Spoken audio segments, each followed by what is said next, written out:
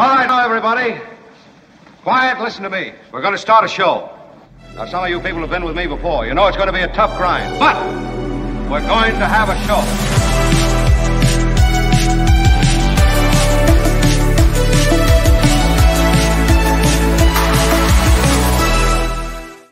And greetings all, it's our Friday show. I'm excited. Thank you, folks. Please be seated. This is oh, now the people who are seated are standing.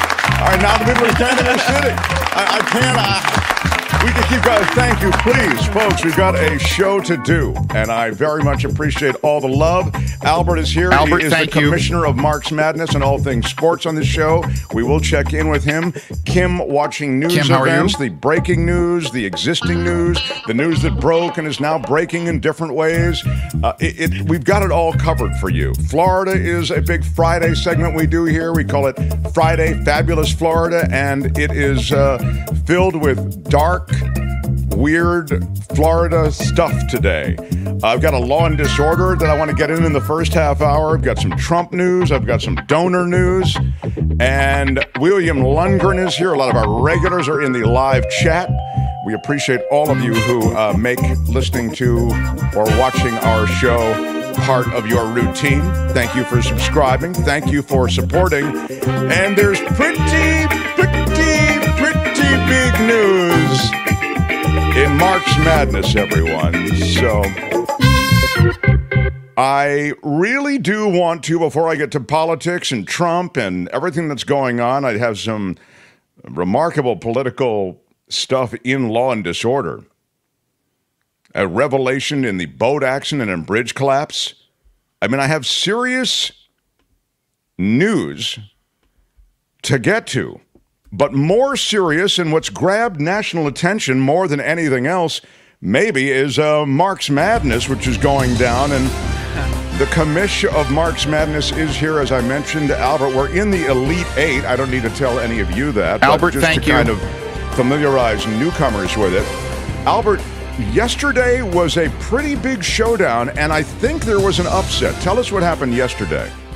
Yeah, so the Sweet 16 wrapped up yesterday. Actually, last night, I wrapped up the community voting, which you could do on our YouTube channel in the community tab.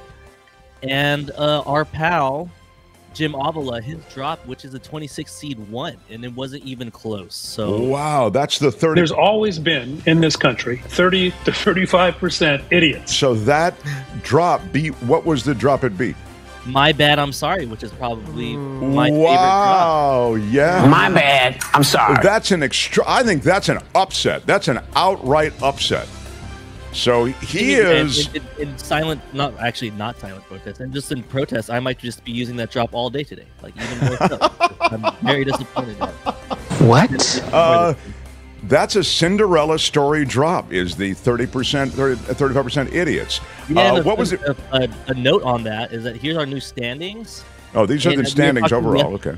Yeah, you were talking yesterday that Daniel Martin was on top, which he's still close, but Sally Costa is the new #1 in our standings, and she actually has 30 to 35% idiots. Sally, look at you. Sally Costa's got 30 to 35%.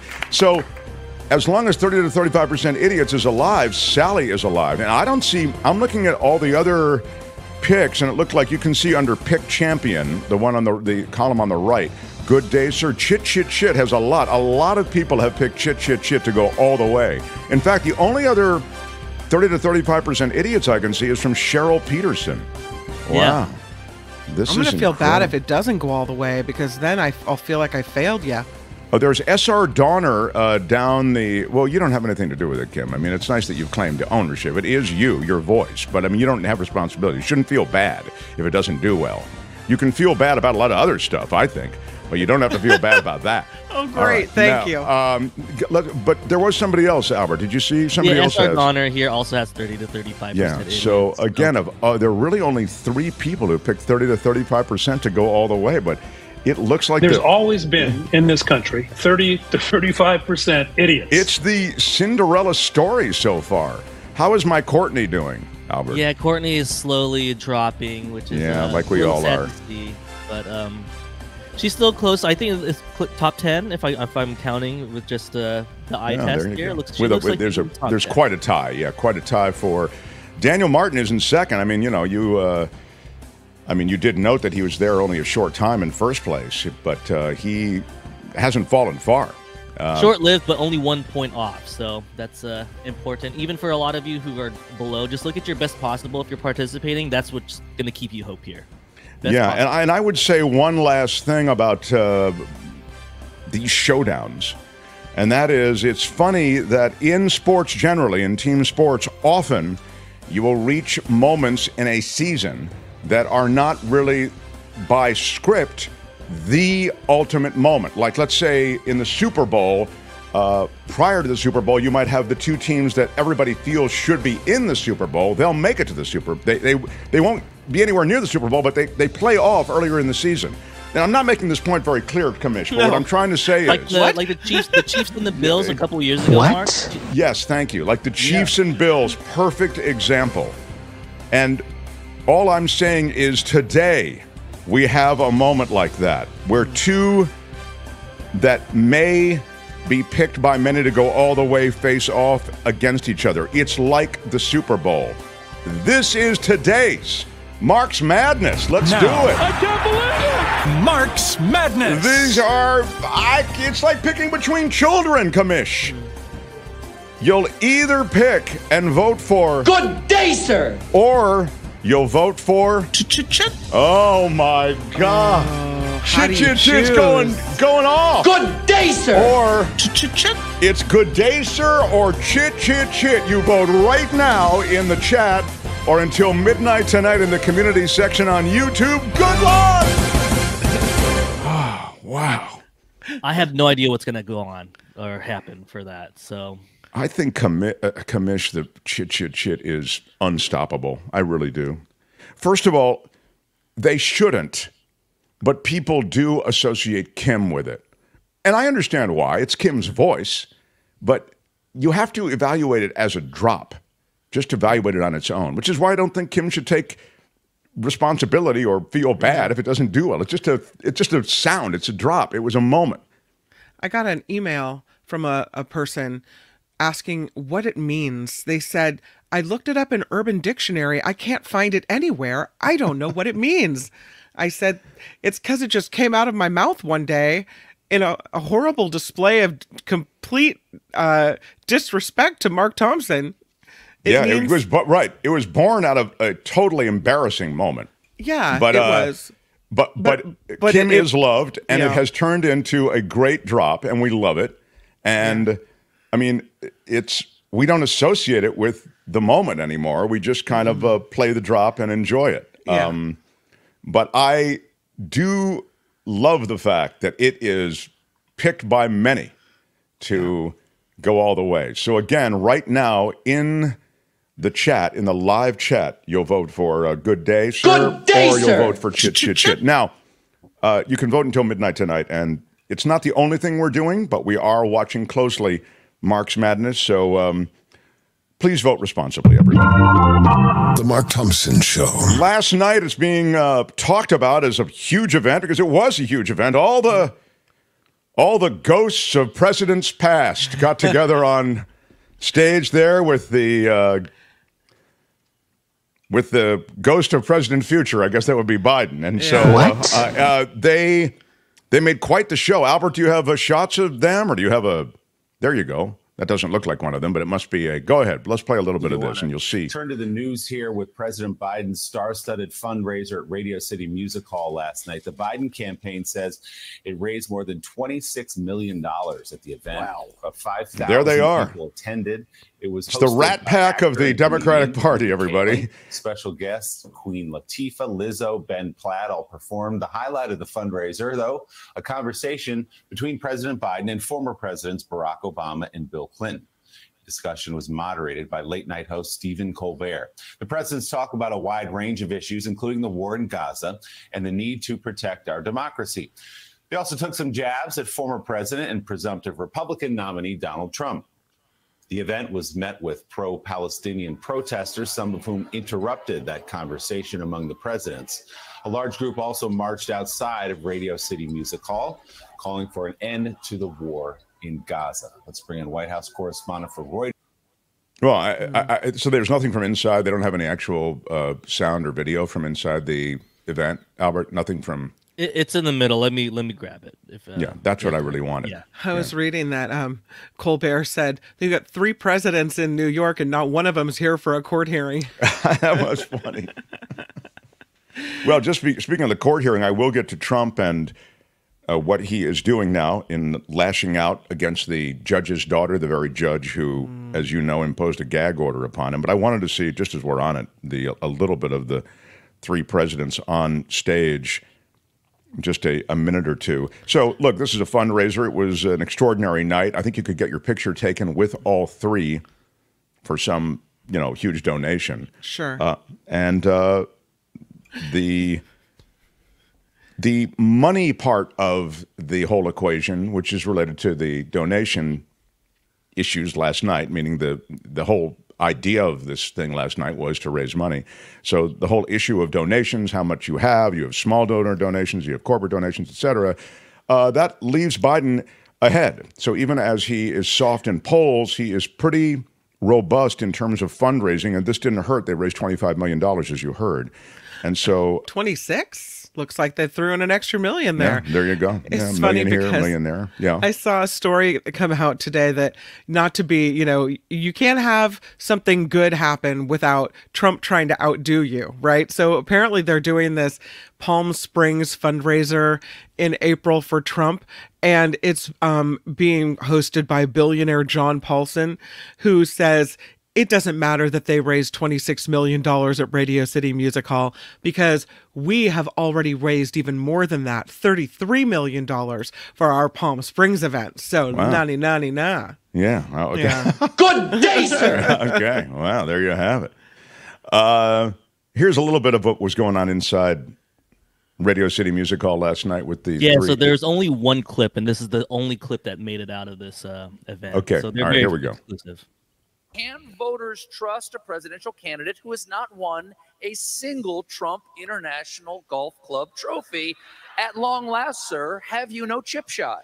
Well, look, I'd be happy to play. I told him this before when he came into the Oval, before he got sworn in.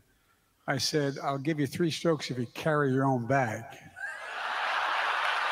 According to reporters in the room, all 3 presidents made the case that Trump presents a dangerous threat to American democracy. But they also tried to energize voters around Biden's record, highlighting.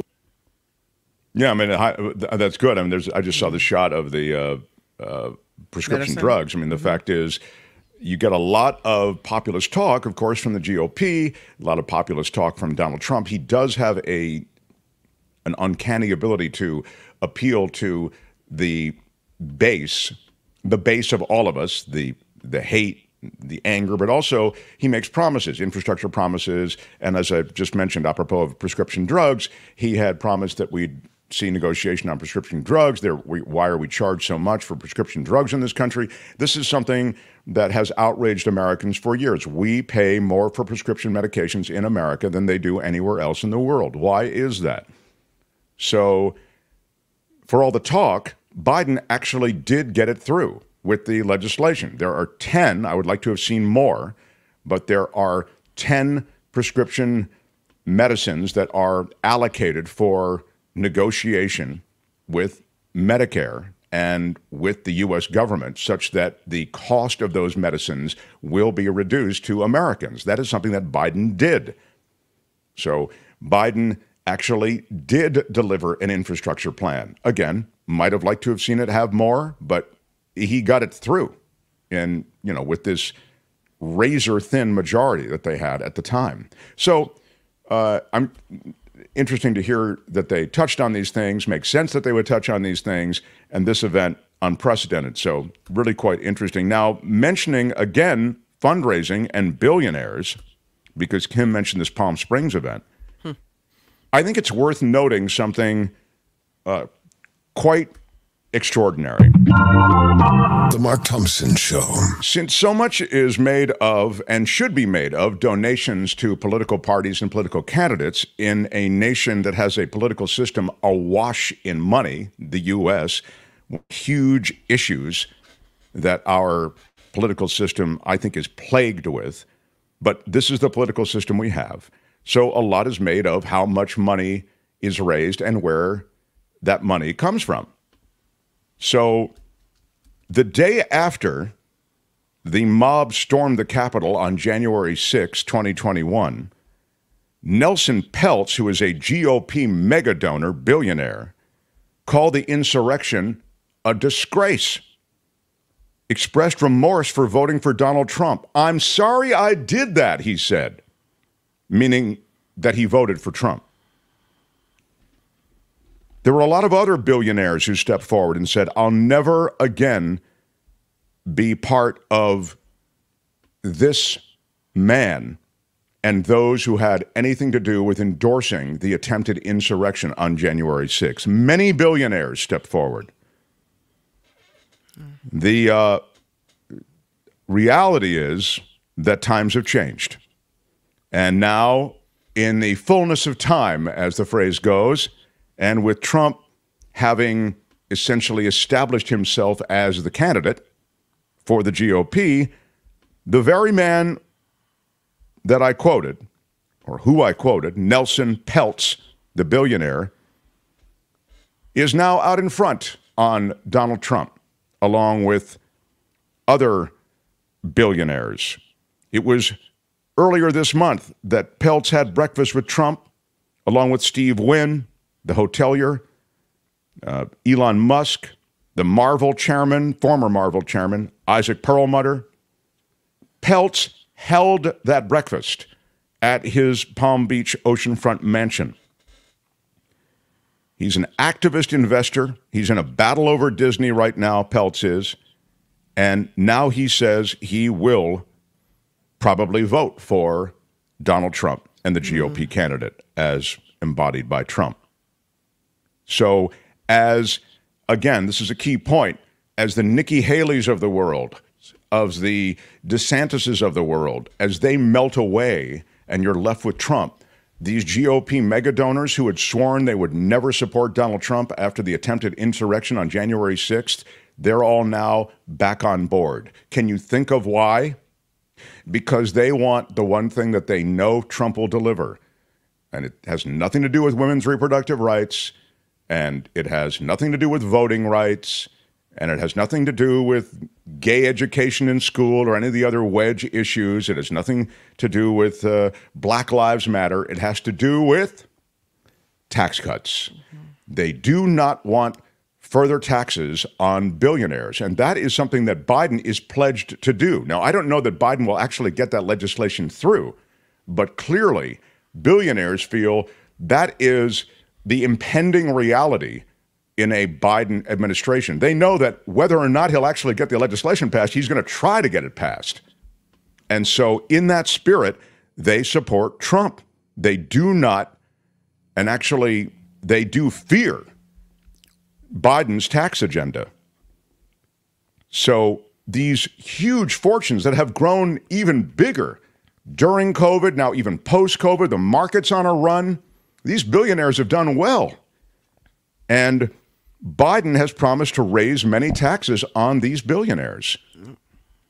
So they, as a class, the billionaire class, feels threatened by Joe Biden. So now they are back in behind Trump. Some of them are not enthusiastic supporters of Donald Trump, but they're there with their money nonetheless. In fact, Kim, you had those numbers. I mean, it's pretty amazing the way big money flocks to Trump to try to prevent those tax cuts that they fear from going through. It's just sad that, and maybe it's such a naive view for me to take, and I realize it's not the way the world works, but it's just so sad to me that money is more important than the tenets and principles of America. Oh, well, I mean, this is something you can, I think, argue about. You can also have reasonable disagreements about. In fact, you could have a reasonable disagreement about the tenets of America are. So I understand what you're saying, that there is something that was so loathsome in that January 6th attempted insurrection, the apparent calls for violence, the attempt to overthrow a legitimate vote. through all the means that we've discussed here ad nauseum, have been discussed everywhere. I get what you're saying. Like, that should be a bridge too far. Why would you ever want to sign on to that again? Yeah. But when it's money, money rules the day. And again, I think one of the astounding things about this is that a lot of this billionaire money that's flowing into the Trump campaign because they want to avoid the feared Biden tax increases on the billionaire class, a lot of that money is going not to advertising, not to getting messages out. It's going to pay off lawyers. It's going to help Trump out of his legal hole. As you know, the RNC change of leadership at the top, Laura Trump, she's already said that they're funneling a lot of money to Donald Trump's legal efforts. So this is where a lot of that billionaire money is going. And this is, again, a robust pipeline of money that will continue into Donald Trump for some time. So that's the latest on The Mark Thompson Show. On the billionaire money, which continues in. By the way, I got I've received a lot of positive letters. Yeah, I got an email. I thought you were going to say you got a donation from one of these elite donors. Oh, is that right? Wait a minute. I'll stop anything for a donation. We're crowdfunded. I need to stop everything for a donation. No, I thought you were going to mention it. But yeah, we are on PayPal and Patreon if you are interested. Oh, I see. If there is anyone who wants to support us, join our crew. Yeah, you can join our crew through Patreon or PayPal. Support us that way. That community of supporters, we roll and scroll those names at the end of every show because we're so grateful. Really, without you guys, we don't exist. So, and if you're a multi-billion-dollar mega donor, well, we'll take that too. Yeah. Yeah. Put us in your living trust or whatever those things are called. Just because you mentioned that, Albert, thank you for mentioning Albert, thank you. Yeah. Somebody asking about merch. We do have a Mark's Madness hat, which should be on the merch site. Maybe you can go there, Albert, and see if it's still there. It should be.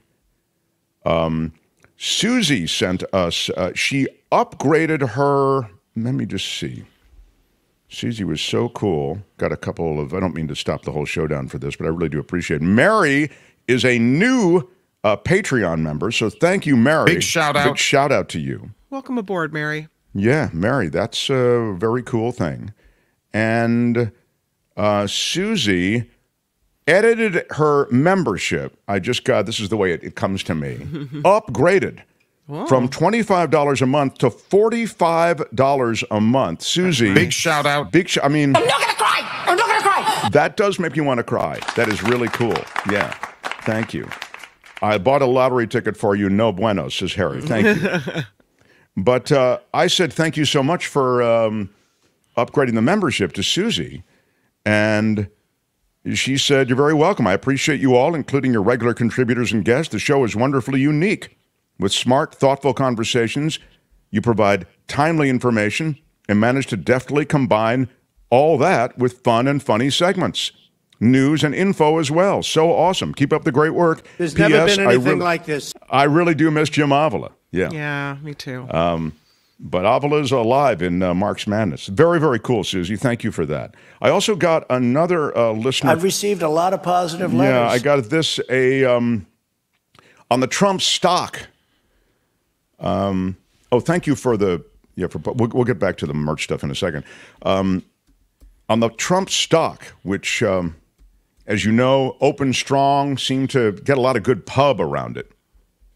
But as I mentioned to you, unless you were part of the SPAC, meaning you got into, the investment pre-IPO, I don't see how you made money on it. I mean, maybe in the first hour you could have made money, but after that it dropped. And so you weren't, it came in 70-ish, and now it's sort of hovering in the 60s, and today the market's closed. But anyway, the stock will be under $30 in less than 90 days, this guy says. However, because he will receive an exception, 45, meaning Trump, will have cashed out a long time ago. It's not necessarily investors, quote, that will lose money. It is those who put the money in up front, knowing that this is a payoff to 45. Can you say Qatar. That's really interesting. And it's possible that foreign money flowed into that SPAC. It was really not a very transparent process. The game is as old as the market, he says. What do you think SPACs truly are? Look at the investors. It's simply a money transfer. Wow. So that really could be a Qatari payoff or a Saudi payoff. Anyway, that was, I thought, an interesting comment. Mm-hmm. The only thing I will say about him dumping stocks and getting the exception is that other investors could sue if that were the case. You begin to affect the viability of the rest of the company's stock. So, whatever stock he retains, if you want to think of it that way, it's pretty much headed toward worthless. Now, I understand it's likely headed toward worthless anyway, but what I'm saying is it would hasten its drop. So I don't know about that. I love your backdoor narrative. I think that's exactly right. And David K. Johnston laid out a backdoor theory as well, the way he can sell to a short seller and sort of work a backroom deal. You should go back and look at that video. Wes, thank you for the $5 super sticker. Out. Thank you to everybody who supports us all the ways you do. Love it, appreciate it, and thank you. The Mark Thompson Show. I wanted to do some law and disorder. Do I have time? God, it's just getting so late already. Friday is just so much fun. We do? Yeah. Albert, why not? I'll do some law and disorder. We'll update Mark's Madness. We'll do Kim's news. Then we'll do Florida. Then we've got Shure. Then we've got the Culture Blaster. It's going to be amazing. I mean, there's never been anything like this. There's never been anything like this. Edward Lee says this before we start law and disorder. My bad. I'm sorry, but how is Jim's drop doing so well? What? There's never been anything like this. That drop is barely ever used. Ridiculous. Good day, sir. Yeah, it is true that 30% drop. There's always been in this country 30 to 35% idiots. We almost never use it. And yet it is the Cinderella story of Mark's Madness now. And now Good Day, Sir. Good day, sir. Which is in the hunt right now, is used all the time. What? Yeah, used all the time. And the Chit Chit Chit, which is in the hunt as well, and Picked by Many to Win It All, is used all the time. There's no predicting it. What can I tell you, Edward? It's the people have spoken, Edward. So yeah, the people have spoken. Thank you. Big shout out. The vote, but thank you for the super chat and the super sticker, Wes and Edward, both, and all of you who help every day. All right, without any further delay, here it is. This is Law and Disorder. In the criminal justice system, the people, pimps, addicts, thieves, bums, winos, girls who can't keep an address, and men who don't care, are represented by two separate yet equally important groups. A cop, a flatfoot, a bull, a dick, John Law. You're the fuzz, the heat, you're poison, you're trouble, you're bad news. These are their stories. Well, it is, it's happening. The GOP official who claimed that the 2020 election was stolen because of voter fraud. He himself voted illegally 9 times. What? What a dummy.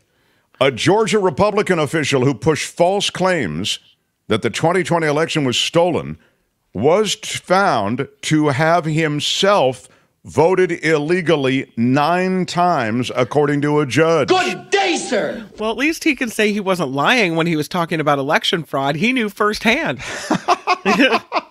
He's like, there's election fraud. I know, because I did it. Yeah, I did it a bunch. idea, but it just might work. In order to penetrate the election fraud conspiracy, I myself had to be an election fraudster. Brian Pritchard, the first vice chairman of the Georgia Republican Party, was ordered to pay a $5,000 fine. So you can see the fines are not. They actually, I think the way it works is they charge you $500 per illegal vote. So when you added them all up, it comes to $5,000 plus some kind of additional, processing fees, shipping and handling. So somehow Ticketmaster made off with some profit. They call them investigative costs, but that's what they are, like administrative costs. Anyway, he had been sentenced in 1996 to 3 years probation for felony check forgery charges. So this guy is a real day at the beach. And he was what? What position did he hold? So he was the Georgia Republican election official. A Georgia Republican official, I'm sorry. He was vice chairman of the Georgia Republican Party. Vice chairman. Okay, with so he wasn't check chairman. fraud conviction? Yeah. Wow. Yeah. Now, I mean, we're not too discerning who we put in charge of the party, huh? He passed the background check. Yeah, okay. But now, I mean, I don't mean, I try to speak fairly toward everyone. I mean, it's possible that this is 1996, that he was charged and he, was convicted of the forgery charges, but he was put on probation. You know what I mean? In other words, he paid his debt to society, everyone, so he can continue on. I mean, again, I'm just trying to be fair, but clearly he violated his probation. I mean, so here's what happened. His probation was issued. He got 3 years probation for these felony check forgery charges. His probation was revoked 3 times, okay? So he is a repeated probation violator. Once he violated probation in 1999, after he moved to Georgia, and again in 2002 and 2004. In 2004, the judge imposed a new 7-year probationary sentence. Let's put him in charge of the Republican Party. Well, I mean, that sounds like a great idea. And the funny thing is that he was ineligible to vote during that period because of the felony. Okay. Oh my God. So he couldn't vote until at least 2011 in the state of Georgia, where state law there prohibits felons from voting. But court documents show that he signed voter registration forms in 2008 in which he affirmed that he was not serving a sentence for having been convicted of a felony involving moral turpitude. So he lied and signed that form. He then cast ballots in 4 Georgia primary and general elections in 2008, as well as 5 special primary and general elections in 2010. There he is now. We're showing him to you. Oh, my God. Yeah. So this is a guy who is a conservative talk show host. He is this conservative political guy who is a hard right. He's an election denier, pursuing the big lie, as it's called.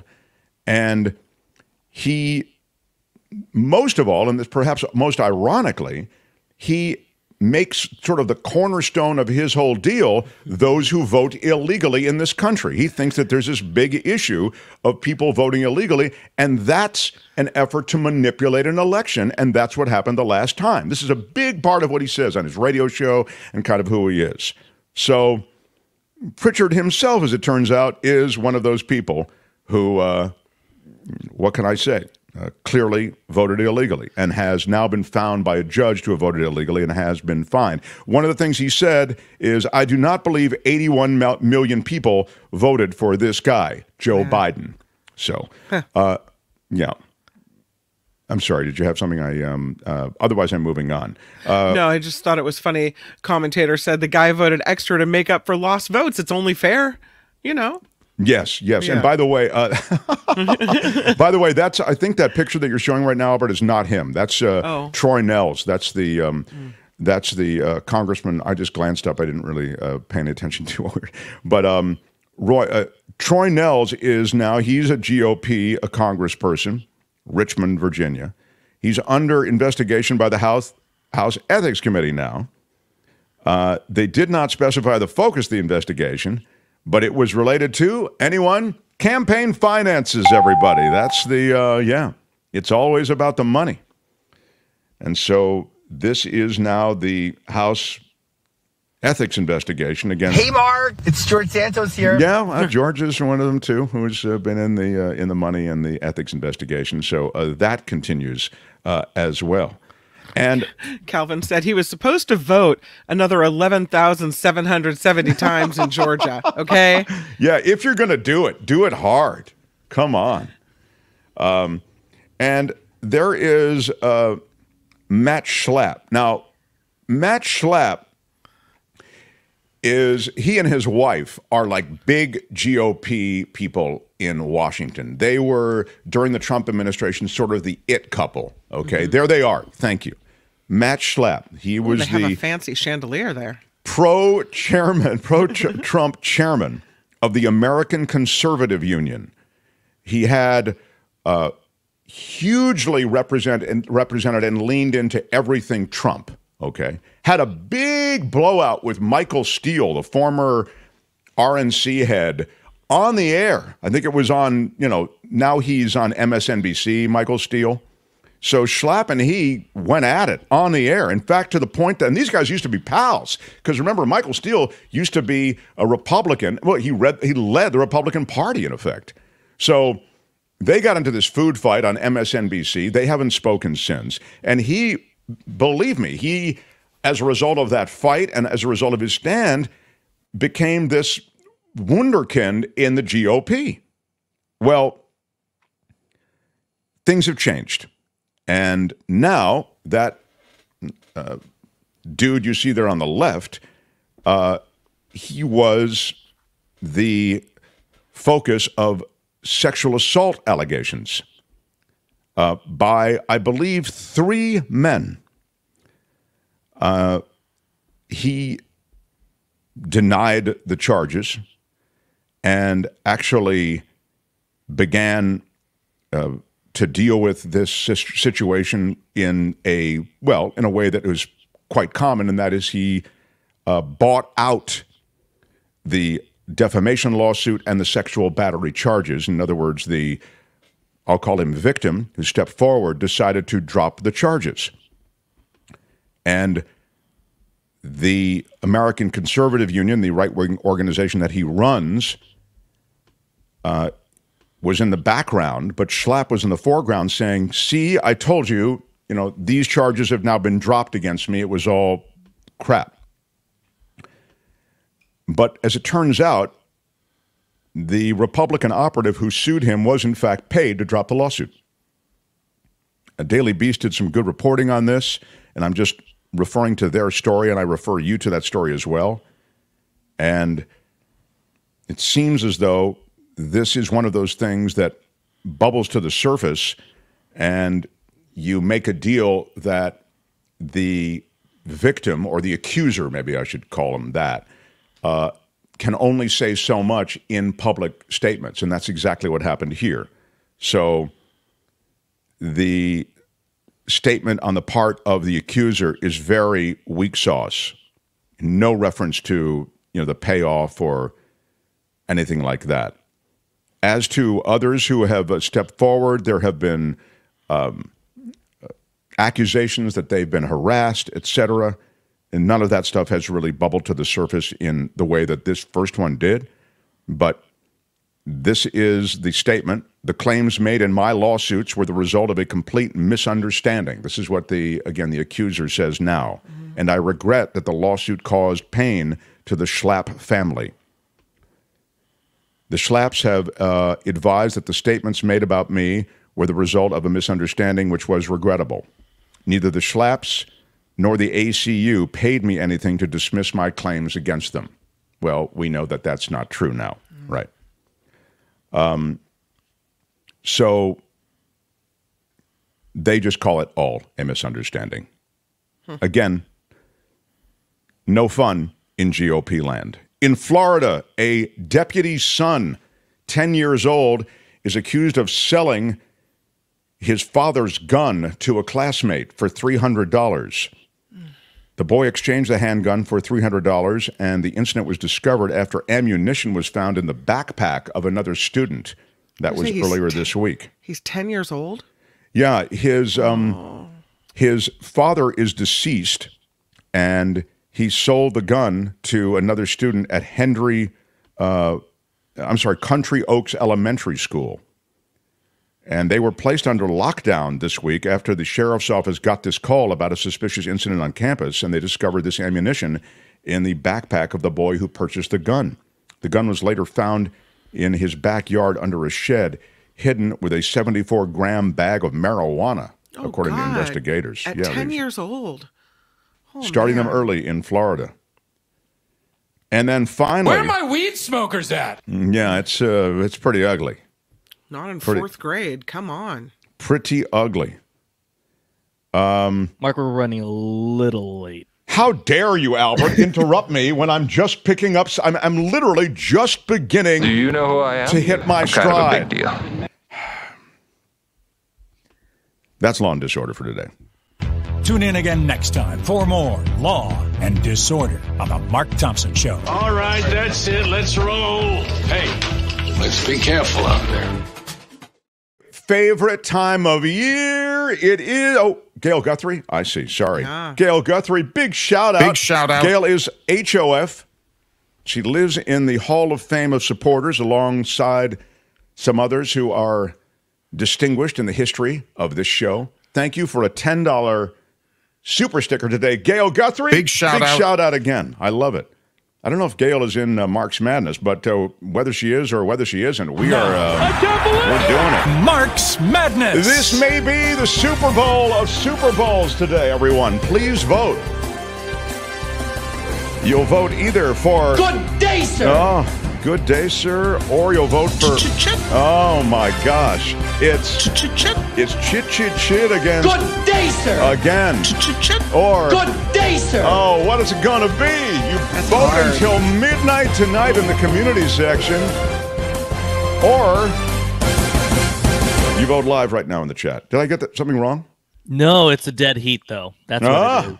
It is a dead heat. And this is unreal. What? I'm telling you. I'm excited. Thank you, Lucy McAllister. Come on, big shout out for Lucy. Big shout out. Thank you for a super sticker, Lucy, for a couple of bucks throwing them our way. I appreciate that. We're crowdfunded, so we like to make a big deal out of the crowd that funds, and appreciate that.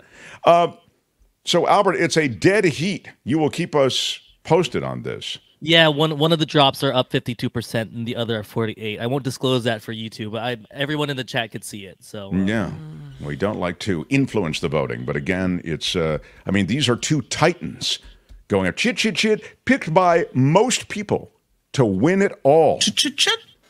I think whoever wins this one might just win it all. This might, like you said, this is the Who's going to stop them after this? Yeah. And good day, sir. Good day, sir. Comes in hard from last year.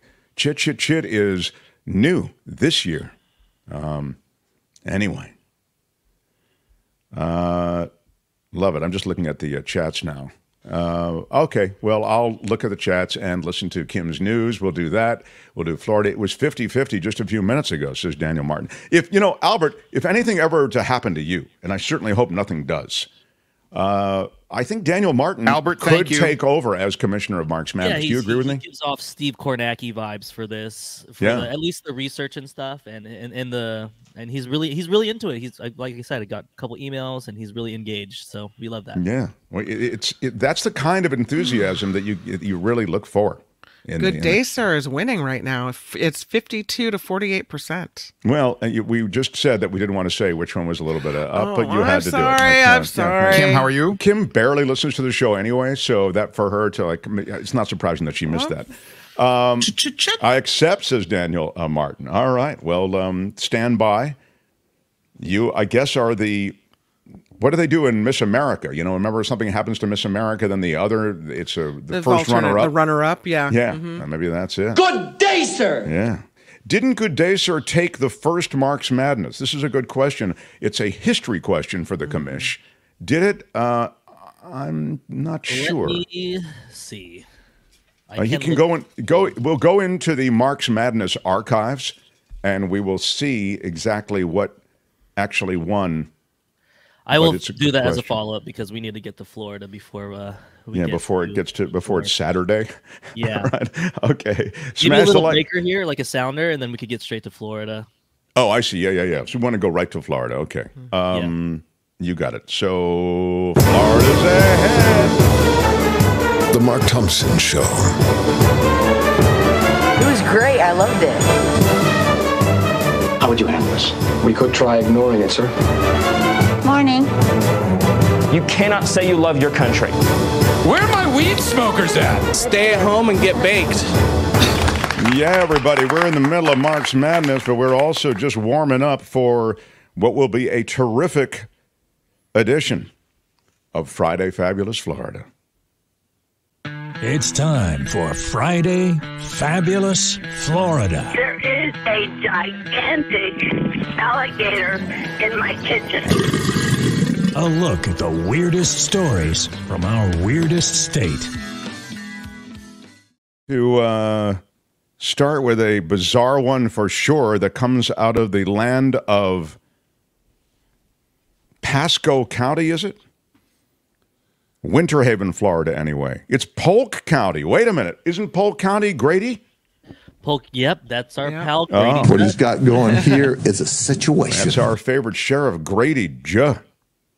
And this dude in Winter Haven, Florida, had a hankering for beef jerky and pistachio nuts, and that hankering, that desire, was so strong that he swiped more than $100 worth of that stuff from a Polk County convenience store without stopping to pay. There he is. To the mini mart we go in Florida, huh? To be fair, we just had a picture of him up there. I just closed the tab. Let me break it back.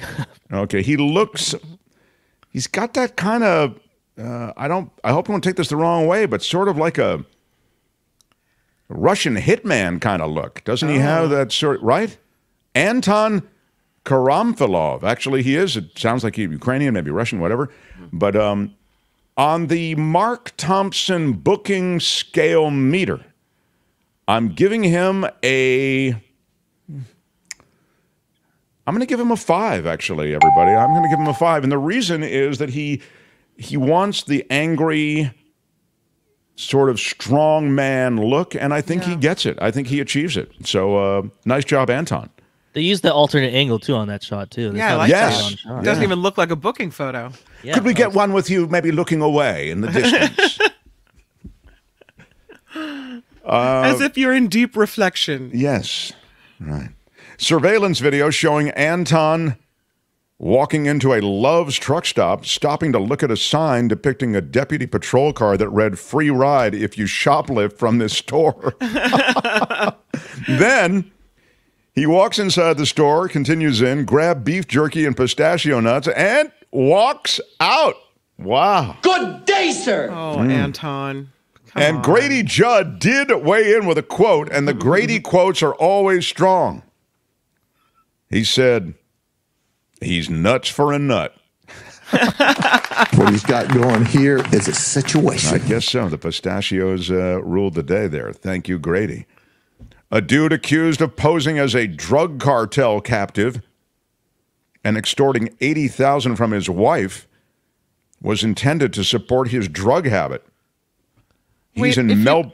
If you extort $80,000 from your wife, aren't you extorting $80,000 from yourself? No, I don't know how their accounts were set up, but maybe he did. Even when you share accounts, sometimes if you say, "I'm using this money for gambling and for drugs," your other half isn't so. Problem with that? Yeah, might have. So instead, he said that he was involved in this drug cartel, and he extorted his wife, essentially. She didn't give him the money voluntarily for $81,000. It turns out it was just for his drug habit. Eric Paul Johnson, there he is, and again on the Mark Thompson Show booking photo meter, I want to give him a 5. Yeah, once again, I think very, pretty good. He looks okay. Yeah. He was reported missing by his wife after he was allegedly being held for ransom by this Mexican cartel. The wife said that she returned home from work, got multiple messages from an unknown phone number demanding various sums of money. He apparently led the woman to believe that they were being blackmailed, claiming that a man named Troy was stepping in to help them. A man named Troy. I don't know. Anyway, it's quite the story. Messages said that this guy who you saw, Johnson, would be hurt or would not come home if his wife did not send the money to this Cash App account, to Johnson's Cash App account. Here's one of the messages. It said, "I'm running from whoever your husband sent after me in our business. It's only a matter of time before they catch me. $500 now for my family, or again, things will happen." And then another, $500 now or buenas noches. Then another, better send $500 now or he won't make it to the wedding. Oh. Wow. He began frequently disappearing. It's a wild idea, but it just might work. Yeah. And so apparently he dropped out of sight a couple of times prior to this. This is kind of a move. And after the ransom was paid, the guy showed up again. And of course, there is another woman involved. When they looked at Johnson's phone, it revealed that he went to another woman that he was sexting with. Scoundrel. Yeah, well, he was being reported missing from his wife. So it's not pretty. What? It's not pretty. You have to respect the hustle a little bit. He was choosing every avenue to try to get that money. Yeah, he did. He did play every card in the deck there. Mm-hmm. Once you've been missing a few times, I think that move becomes a little less effective, though. That's my sense of it. But anyway, back to the action. A Florida truck driver is charged with moving $1 million in cocaine from L.A. to Indianapolis. Yeah, he's accused of using his trucking business to drive $1 million worth of cocaine from L.A. to Indy. And there he is. That's the drug sniffing dogs at the border stops. It's like, oh my God, this is like too much, right? Yenner Pena Machado. There he is, a 41-year-old Miami resident, and on the Mark Thompson booking photo scale meter, I'm giving him a 7. I think he looks good. Yes. Oh, that's I think he looks good. I think he looks good. He doesn't look angry. Mm-hmm. I think he looks strong and alert. He was arrested last week after Indiana State Police found around $1.1 million worth of illegal drugs while searching his semi-truck during a traffic stop in Putnam County. That's what it looked like. I was curious, how much is $1.1 million worth of cocaine? There it is in the picture. Yeah. There was a motor carrier compliance inspection that was going on, and that's why they opened up the truck to begin with. My bad. I'm sorry. Right. Wonder what he was thinking as he rolls in to have the truck check station, Like, oh, God, here it comes. So it's always interesting what's going on and what gives these guys away. There's a commercial driver's license that was given to the cops when he was stopped, and then documents saying that he was president of Meteor Express Carrier. So the trooper saw that he was supposed to be en route to Morris, Illinois, which is a suburb of Chicago, to deliver this refrigerated food. That's the cover story, all right? So he was asked, hey, dude, why have you driven nearly 200 miles in the wrong direction? I mean, away from Chicago, where you're supposedly being expected to deliver this food. And he said he was distracted by a phone call with his wife and planned to turn around at the next truck stop. So it's his story is pretty... Ooh, it's a wild idea, but it just might work. You have to say something, but it was not the story that worked. It's 70 pounds of cocaine, 45 pounds of marijuana, and over $47,000 in cash. I mean, not a bad afternoon, but it ended with his arrest. So good day, sir! Yeah. Leprosy is spreading in Florida. Leprosy is on the rise again in the U.S., particularly in Florida. The World Health Organization says 200,000 cases of leprosy occur every year worldwide and are often associated with contact with armadillos. That's... What? Yeah, exactly. What are you doing with the armadillo? There, thank you. Again... Are you licking it? Like, what are you doing with it? Let me just say that they are the sweetest, most fabulous creatures, and I don't understand why people would be anywhere near them. Why not just leave them alone? But, of course, that isn't what happens. And we're experiencing in the U.S. a creep upwards in the number of cases we have and infections that we have. They've doubled over the past decade. And the reality is it's not just people who are exposed to armadillos. It's people who are exposed to armadillos and people who aren't exposed to armadillos in this country. Mm-hmm. So the CDC... said there were 159 new cases of leprosy in the U.S., around a fifth of which were in Florida. Wow. And of the Florida cases, 81% were found in Central Florida. So that research continues, and we wish them well with Emil Schaffhausen. the third is doing it. Dr. Emil Schulphausen is out in front on that research. We can treat that now, though. I think used to be they'd send you to an island somewhere, but now there's medicine. Oh, my God, yes. Well, you know who's instrumental in that discovery of that treatment? Emil Schulphausen. I mean, I don't make it up. The guy really was, he's a great, great doctor. Thousands of highly toxic toads, dangerous to pets, are breeding in Florida. Your pet could die in as little as 15 minutes if it bites or swallows the invasive amphibians known as bufo toads, cane toads, or giant marine toads. Wow. There's never been anything like this. Yeah. According to the Florida Fish and Wildlife Conservation Commission, cane toads were introduced into the state to control agricultural pests in sugar cane in the 1930s and 40s.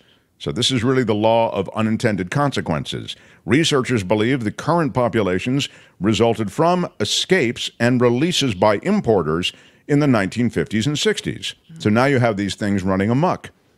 The toads are right now found in central and southern Florida, generally south of the I-4 corridor. They release a milky toxin, the toads do, that sticks in pets' mouths, and before you know it, it's all over. So this is a problem. These toxic toads can kill pets and are killing pets in minutes. A Florida man dies after a Harley-Davidson motorcycle test drive goes horribly wrong. Yeah, what could go wrong, Albert? Police say that the guy was test driving a motorcycle at a nearby shopping center when he had a fatal accident. He lost control of the motorcycle that he was test driving and crashed into the exterior of a wall. I guess he's not buying that motorcycle. Well, he's not buying anything after this. I mean, this is Good day, sir. All right. The victim was nothing. No, exactly. The victim. And who's going to pay for that motorcycle? The victim was transported to a local hospital where he sadly was, succumbed to his injuries. Was he riding high or what? I mean, there is no information. He was apparently a little challenged by the motorcycle situation, by the Harley, and for whatever reason, he was struggling. That is Friday Fabulous Florida, but we don't end this segment without picking a favorite. And we don't want to do it, but we have to do it. It is in the bylaws of this show. And so I will remind you of the stories that we've just shared. The beef jerky pistachio nut crazed man who walks past the shoplifting is illegal sign and shoplifts. He's behind bars. The Florida man accused of posing as a drug cartel captive, extorting $80,000 from his wife to support his drug habit. It's pretty creative. The Florida truck driver charged with moving $1 million in cocaine from L.A. to Indy, busted because the cops said, "What are you doing here in Indy when your papers say you're supposed to be in Chicago?" Leprosy spreading in Florida from armadillos and beyond. Florida's got the highest numbers on leprosy in the country. Toxic toads that are killing pets in minutes, breeding in Florida, out of control. The Florida guy dying after getting on that Harley-Davidson for a test drive and running it right into a wall. This is hard. I am going first to Kim. What do you think, Kim? I am going to respond to Josh's question. Do toads count as alligators? Kim, how are you? I think the answer is yes, so I'm going with the bufo toad. Oh, great. Great choice. Yeah. All right. Yeah. Albert, what was your favorite, please? Albert, thank you. I mean, this is a man who looks like he didn't get his beef jerky. That looks like, yeah, he looks unhappy. I was thinking he didn't, at least he's like, at least give me a bite of one of these beef jerkies I was trying to steal. I like the beef jerky story. Great quote. And yeah, I just love it. Yeah. I think that's a great booking photo. It's very, I'm telling you, it looks very Hitman-y. I mean, if we're casting a hitman for a movie, that guy's definitely getting a call back. You know, I mean, he's definitely getting a call back. When he gets out of jail, maybe he'll go to Hollywood. Yeah, he could. Yeah. there are plenty of beef jerky convenience stores in Hollywood. For me, it's between that guy and the Harley thing. The Harley is just so, I mean, that you test drive a Harley and you run it right into a wall, killing it. I mean, it's just so, I know it's wrong, but that's so Florida to do that. I'm going to go with the Harley-Davidson test drive. All right. You can vote or indicate your preference. We're using the polls for Mark's Madness, so just please vote in the chat. Just tell us your favorites. I see a lot of favorites. Yeah, Harley. Somebody else voted for Harley. Gordon. Beef jerky, pistachios make it funnier here by Josh. Yeah. Karen, I kind of agrees with you. What about the motorcycle guy? Yeah. Leprosy wins, says Brian. Florida trifecta. I didn't want to share photos of that one during that story. Extortion, fake captivity, drug addict. That's true. Tom is right. That I was thinking about that. I was flirting with the stealing of the $81K from the wife, but yeah, if there was a machete involved, that's an easy winner. But there was no true. Machete. Yeah, it needed a machete. That's Friday Fabulous Florida for today. This has been Friday Fabulous Florida. There is a gigantic alligator in my kitchen. Y'all come back now here. I'm running behind. When does you're keeping an eye on Michael Shure? See if when he gets here. He's not here yet, right? Okay. Not yet. Okay, so Albert, if you will, and with your blessing, I will usher in the second hour of Mark's Madness. Then we'll do some news from Kim, and life will go on with Michael Shure. Is that about what we're talking about now? That's exactly what I wanted. So perfect. Let's do it! Now, I can't believe it! Mark's Madness. Damn straight, I'm into it, man. We had a big one in the first hour and a big one now. You'll vote either for whoever is producing this thing has no idea what they're doing. Or you'll vote for what? Oh, it's whoever is producing this thing has no idea what they're doing. Or you vote for what? It's producer or what? Live for the rest of the show and then in the community section till midnight. Wow. Producer versus what? Those are both good. Yeah, these. This is what happens when you get into the Elite Eight. And here's how the last hour ended up live. Good day, sir, with 53%. Chit with 46%. So anything could happen. And again, that voting continues until midnight in the community section of our YouTube channel. Smash the like button like a boss, damn it! With your iron rod. Give us a thumbs up. Subscribe to our show, and you'll be able to check in on us occasionally, because once you subscribe, the show is served in your feed, and that way you can pop in. And if we're doing something you like, you can hang out. If we're not doing something you like, you can pop out. No hard feelings. Liz Reeves. Come on, Liz Reeves. Always a happy Friday when I'm listening to Mark, Kim, and Albert. Wow, isn't that cool? Nice. Liz, thank you for the 10 spot. Big shout out. Big shout out. In fact, I'd like to give you the first thank you so much. Thank you so much. The first thank you so much of the day, Liz. Thank you so much. Thank you, Liz. Indeed. Did you see this one earlier? We had one from Lulu. I love my Lulu. Big shout out. Campaigning for chit. Yeah. Thank you for the 5 spot. Yeah, well, I mean, as I say, Lulu's actually in the top 5 right now in Mark's Madness. She shot up in the past few days. Oh, so. Lulu. Nice job, Lulu Lancaster. She's at the top of the leaderboard. I will say this. Lucy McAllister, thank you for a couple of bucks. Yeah. Big shout out. I'll just say this as an aside. If chit goes down, I mean, so many people have picked chit to win the tournament that it would turn things upside down. Wouldn't it, Commish? A real upset. Mm-hmm. Yeah. So we will have to see. But again, you've got until midnight to vote. All right. So Kim's news and then Shure on politics. Mark Thompson Show. The Mark Thompson Show.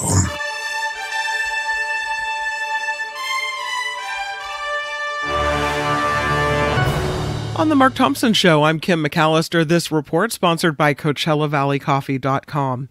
Officials in Maryland are expected to provide an update very soon on recovery efforts after the Baltimore Bridge collapse.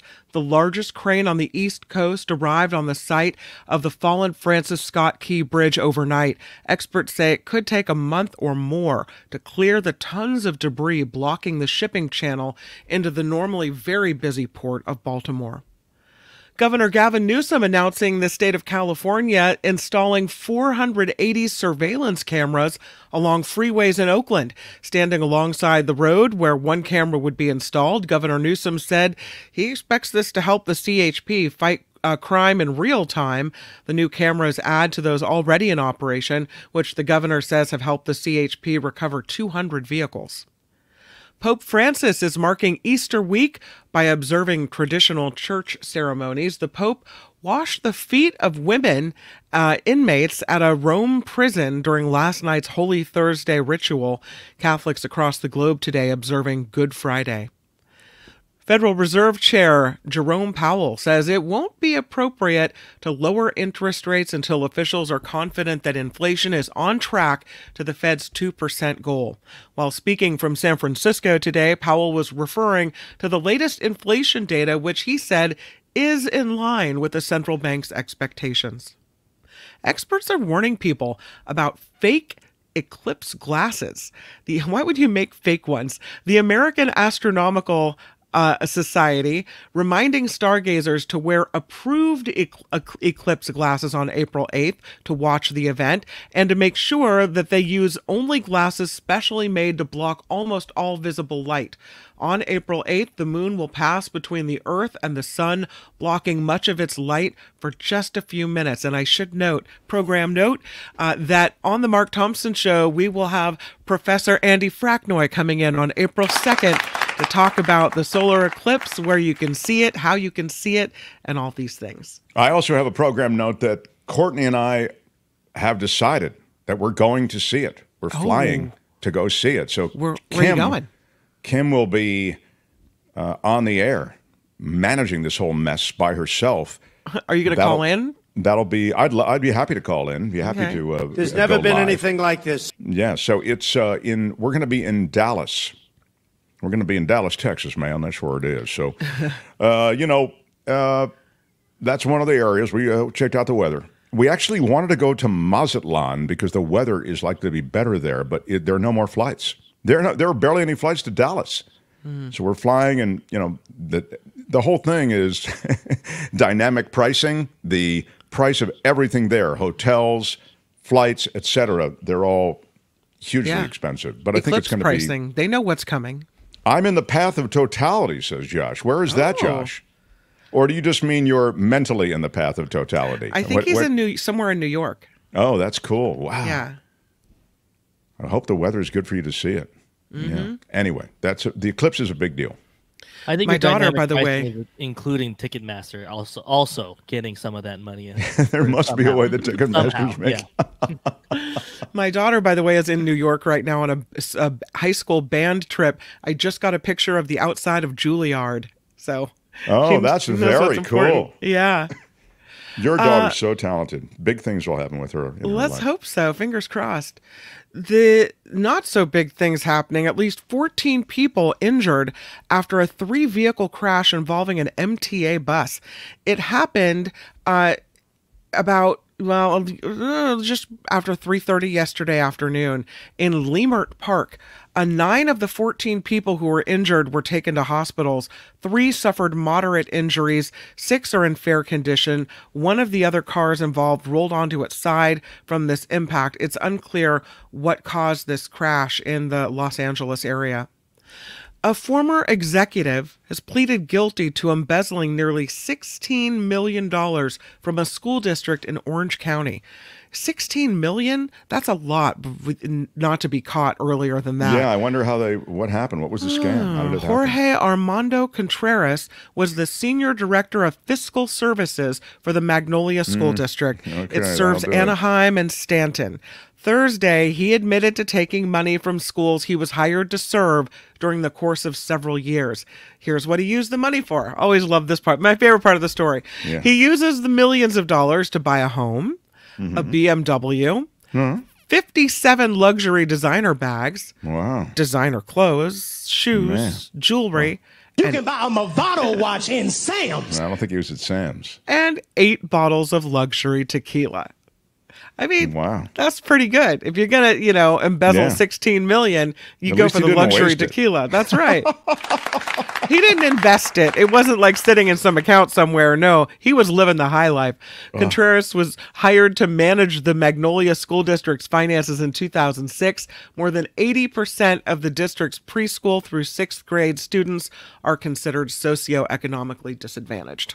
I have to ask you, you need to send Michael Shure the link. You must have sent him a bad link or something. He says I'm backstage and there's nothing. I could send him a link. Yeah, please do. Thank you. Yeah, okay. Apple is rebutting the Department of Justice's claim that the iPhone maker has a monopoly.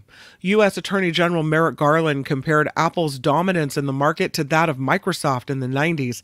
Apple CEO Tim Cook says Microsoft controlled 90% of the market at the time, while today only 20% of global smartphone users have iPhones. So you see, there's no comparison at all. No.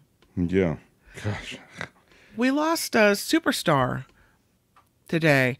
It is Mr. Gossett Jr. I have a picture of him. Lou Gossett Jr. Yeah. Yeah. I have a Lou Gossett Jr. story, actually, which I may... I wonder if I should tell it now. Well, you should.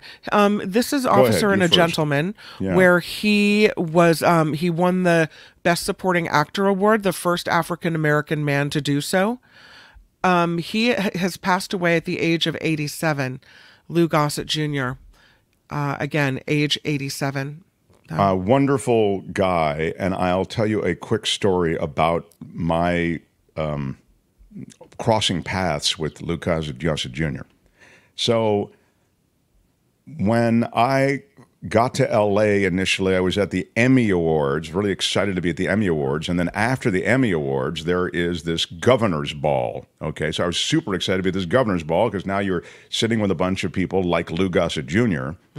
And you're able to interact with them, right? So Lou Gossett Jr. And myself and a bunch of other people, there had to be easily a dozen people at the table. We're at this immense table, I mean, one that could accommodate 12 people. And in the middle of the table was an enormous, I mean, the largest I've ever seen, like a truck-sized Lazy Susan. You know those round things that, you go, okay. So you can push it to what you want on the Lazy Susan and get. So we're sitting there, we meet, and Lou Gossett Jr. is on the opposite side of the table from me.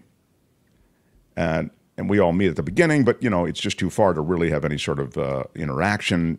And about 10 minutes into the sit-down meal, I mean, I don't even know if the salads had been served at that point.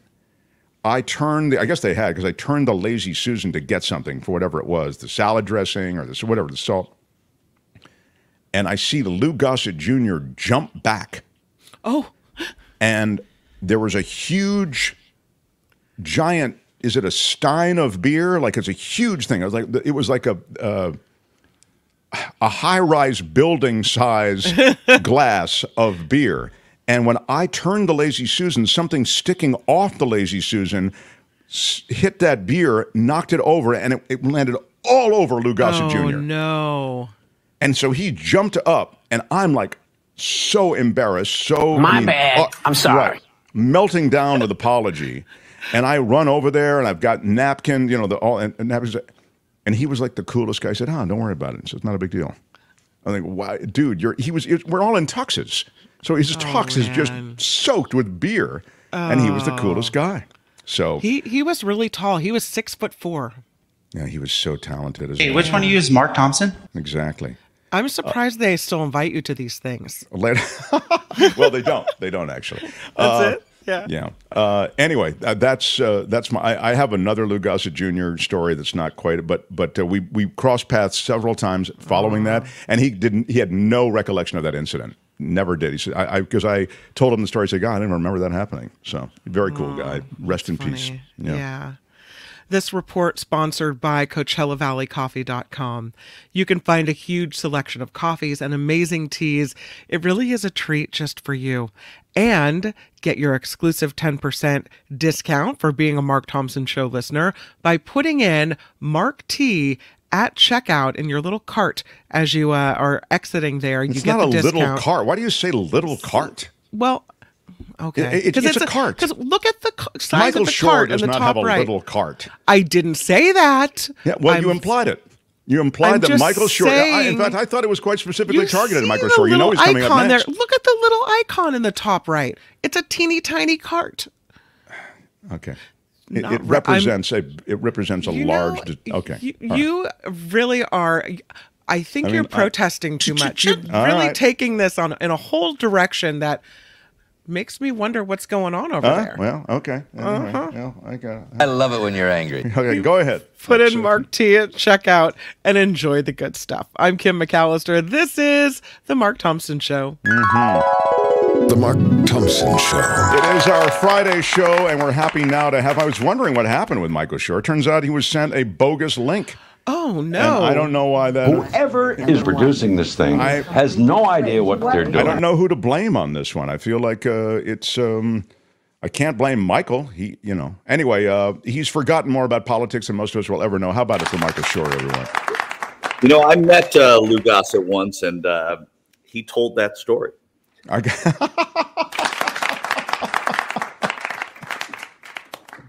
Lazy Susan, some guy hits it, and the beer goes flying. Yeah, it was quite the incident in my life. You could see it landed in my memory, but apparently with Lou's, it just it kind of blended in to all the other stuff.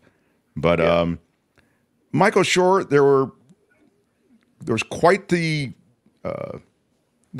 media event last night at Radio City, where you had the ghosts of presidents past all show up there and help out Joe Biden. I mean, and help out the cause of democracy was one of the things that was sort of on the docket. I wonder if you could speak to the fundraising element. I think they raised $26 million apparently. And yeah, they did. They raised a lot of money. The Democrats are raising a lot more money. They're far outpacing the Republicans, and it's events like that in New York. Look, if you are inclined to give money to a political party and you can have 3 presidents at the event, those are the events you're going to go and you're going to give money to. So it's it's the good fortune of being able to do that and having a robust Barack Obama and Bill Clinton be there for the president. And I think what you learned is too that Biden has the backing of the party, but I think he also has the backing of his former boss. And I think that is going to be a big part of this. Barack Obama has been in a little bit of the political wilderness over the past couple of years by his choosing and by the natural fact that that's what happens to former presidents most often. And I think he's going to be a big part of this election. You're going to see a lot of Barack Obama out in the field this summer trying to drum up support for Joe Biden. In these situations, we only saw a little bit of a clip, but Biden seemed pretty much all there. I mean, this idea somehow that he's, I thought that was dispelled on some level, the idea that he doesn't know where he is or whatever he's been, that was dispelled, I thought, during the State of the Union. We talked about that on the show, I think, with you. And again last night, he seems fairly quick and with it. And I don't see him slowing particularly, and yet that seems. Go ahead. Yeah, I think you're right. I mean, I don't think this is a conversation that they want to have happen every single time the president shows up to an event. Okay. But it's one that people have.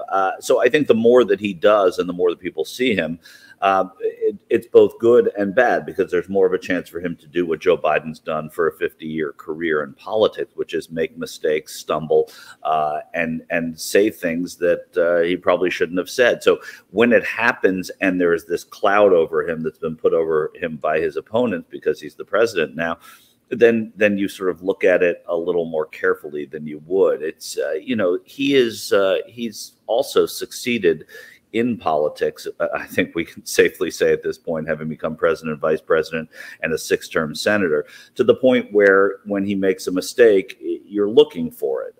And I think the issue that they're trying to say in the Biden campaign is, yes, whether you think we should have an 81-year-old president or not, or candidate, he is the president. He's fine. That's a separate conversation from whether it should be this 81-year-old, because he's the candidate right now. I think it's I think it's going to dog him throughout this campaign. But the more he does things like he did last night in the State of the Union, the more it will calm Democratic voters and younger Democratic voters too. I was seeing that in the whole business of the new branding of yourself in politics as the loudest voice in the room, the most extreme voice in the room, particularly on the House side, this stuff exists. Marjorie Taylor Greene is making the same rumbling she was making around Kevin McCarthy toward Mike Johnson, which is really, let's replace him. At the same time, sort of to placate her, it seems as though Johnson is throwing her a bone. Well, yeah, I mean, Johnson's putting her in charge of the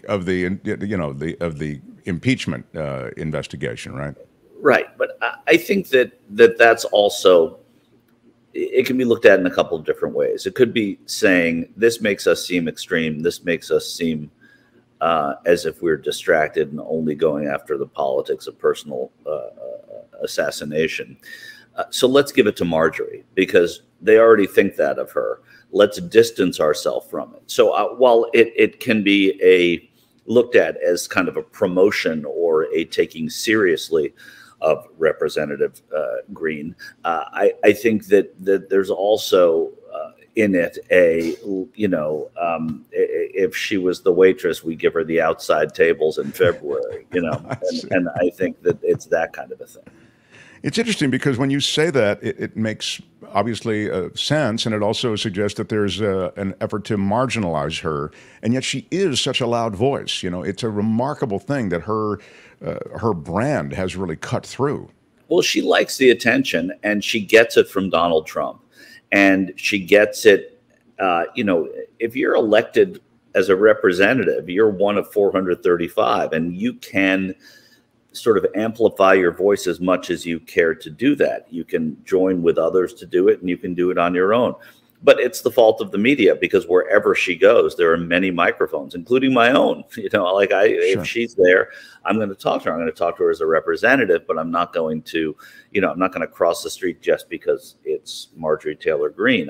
There are others that I would probably want to speak to more, but she does bring that attention. She has a caustic mouth. And so there are things that she's going to say that are going to get attention. And I think in terms of the partisan part of politics, that Mike Johnson has her right where he wants her. He's trying to move toward the middle. He is a lot like Marjorie Taylor Greene, and that their politics probably align or certainly they did, let's say 2, 3, 4 years ago.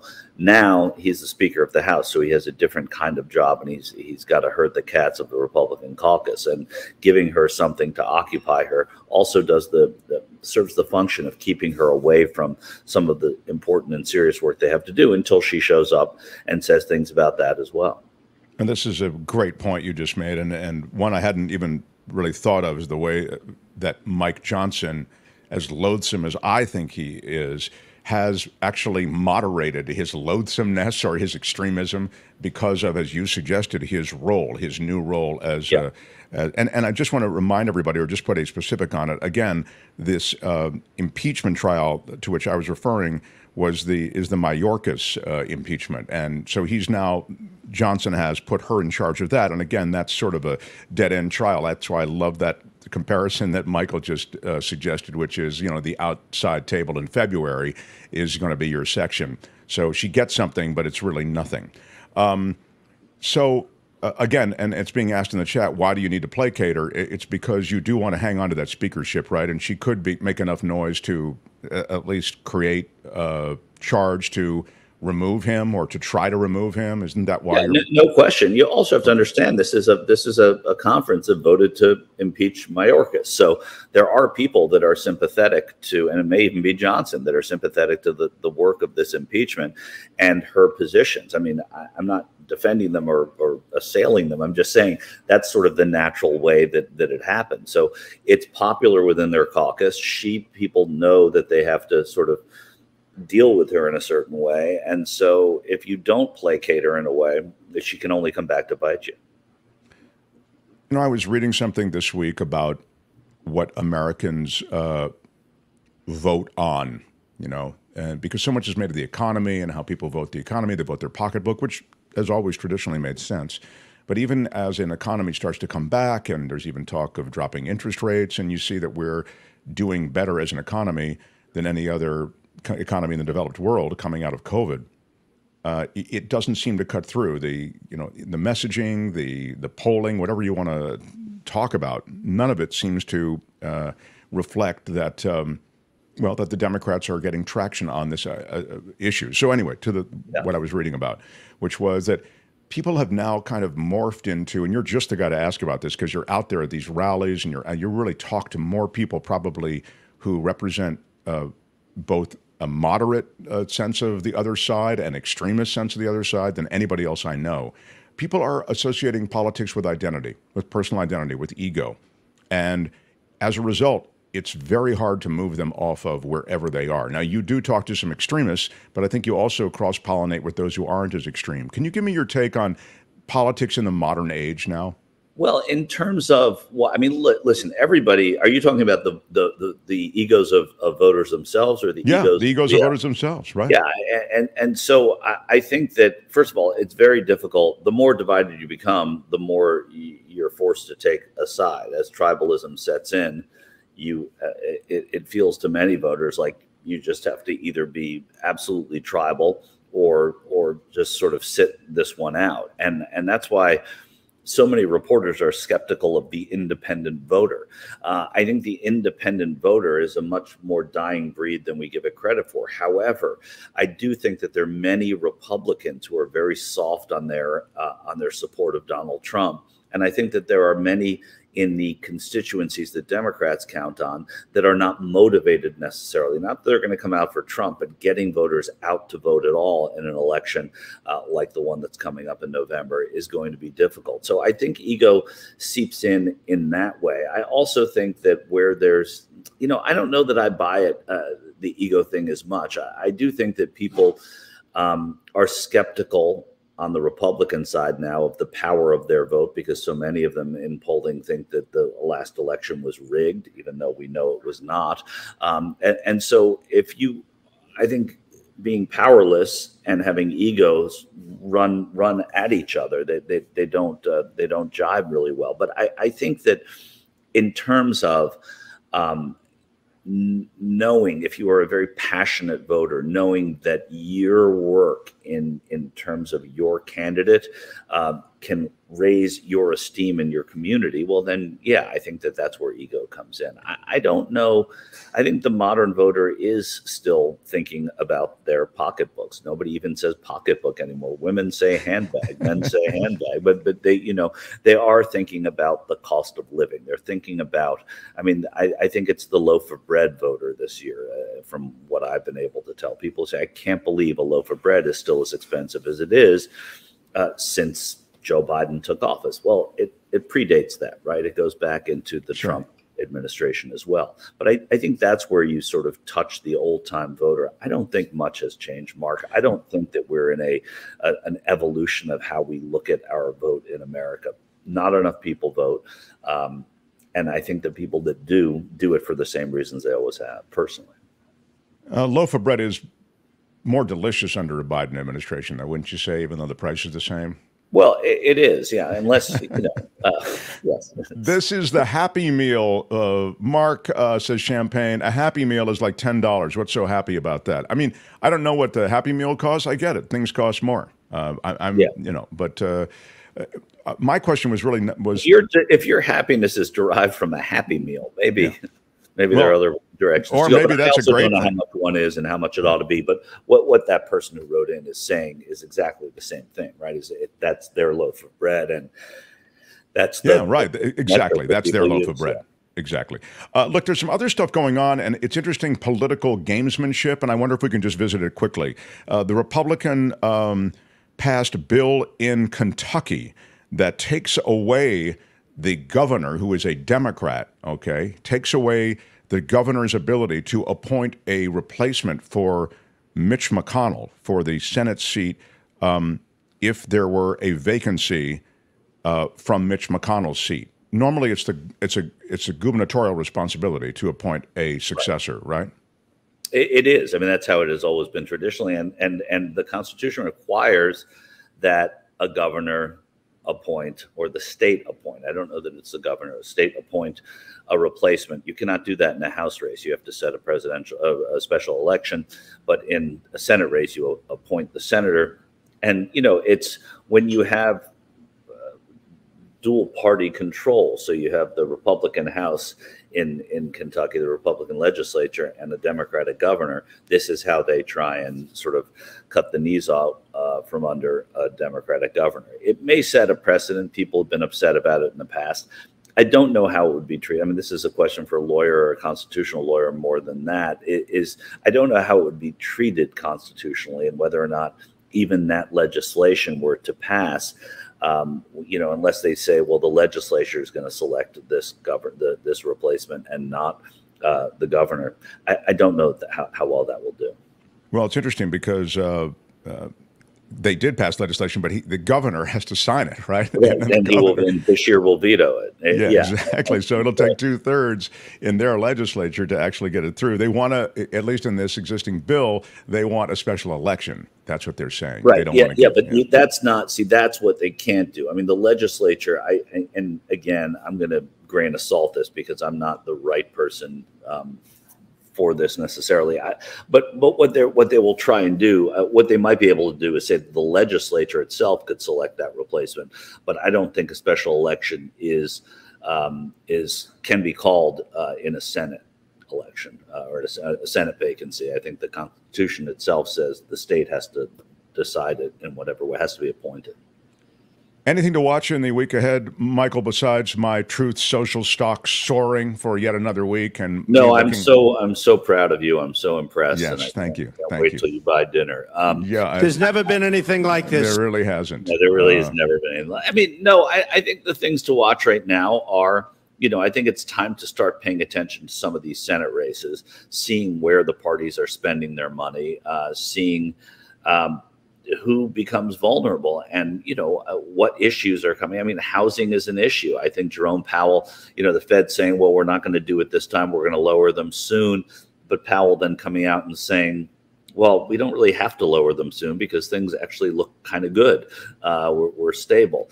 That doesn't create confidence in an economy. And I think that you're going to see people talking about that and trying to press the Fed into doing something or being a little more decisive and a little less soft on those sorts of things. But no, I mean, in terms of the electoral stuff that I'm following, I think we start to see soon how Trump's schedule is affected by it. He's got 2 events next week in the Midwest, but he's also going to be going on trial pretty soon. And he had a good day and a bad day the other day when his bail was lowered or his appeal money was lowered, but at the same time, they didn't change the date of his hush money trial in New York. And then, of course, we'll wait to see what the judge in Atlanta says about whether or not that case should be dropped, as Trump's lawyers asked for it to be yesterday. So I don't think that's going to happen. Yeah, I mean, the whole backdrop of the trial and trial docket schedule, it's all going to become more relevant in the next couple of months. So yeah, and we'll see if it is relevant, though. I mean, that's the thing. Yes, it becomes more relevant, but in the sort of era of nothing matters, right? Does something as big as this even matter? No, exactly. Alice in Wonderland is where we are. So, but I mean, it'll be relevant to his travel schedule. Maybe I'll say that. Certainly, yeah, and his ability to be everywhere at once.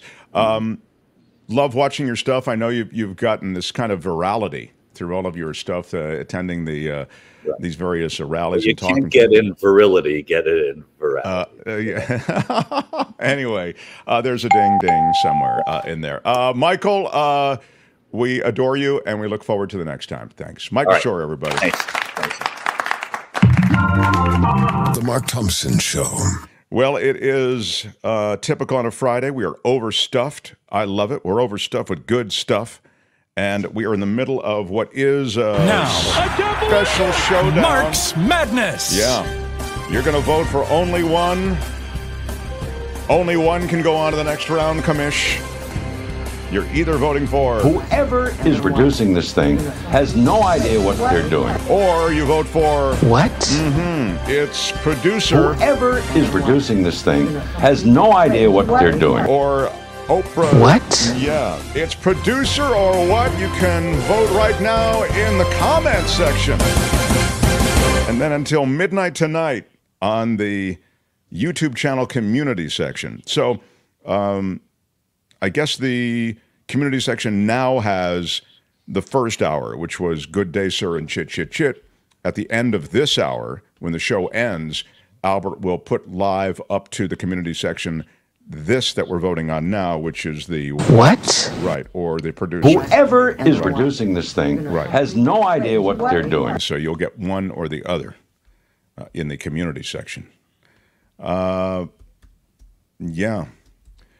Late to the party, S. Jones, but welcome. Mark's Madness well underway. Danny says something which I think there might be some truth to, which is no judge has the spine to hold Trump accountable. And this is in the never-ending attack that Trump has for those who are presiding over his legal situations. Well, I don't know how many times you can attack a judge's daughter before he finally says, you know what, pal? Contempt of court. Off you go to jail. Well, he's taken to social media again, has the former president, as you're aware. Second time in 2 days to attack the daughter of the judge who is, as I was mentioning, overseeing his criminal trial in New York. On Truth Social, he wrote that the judge's daughter is a rabid Trump hater. He also called for the judge to recuse himself.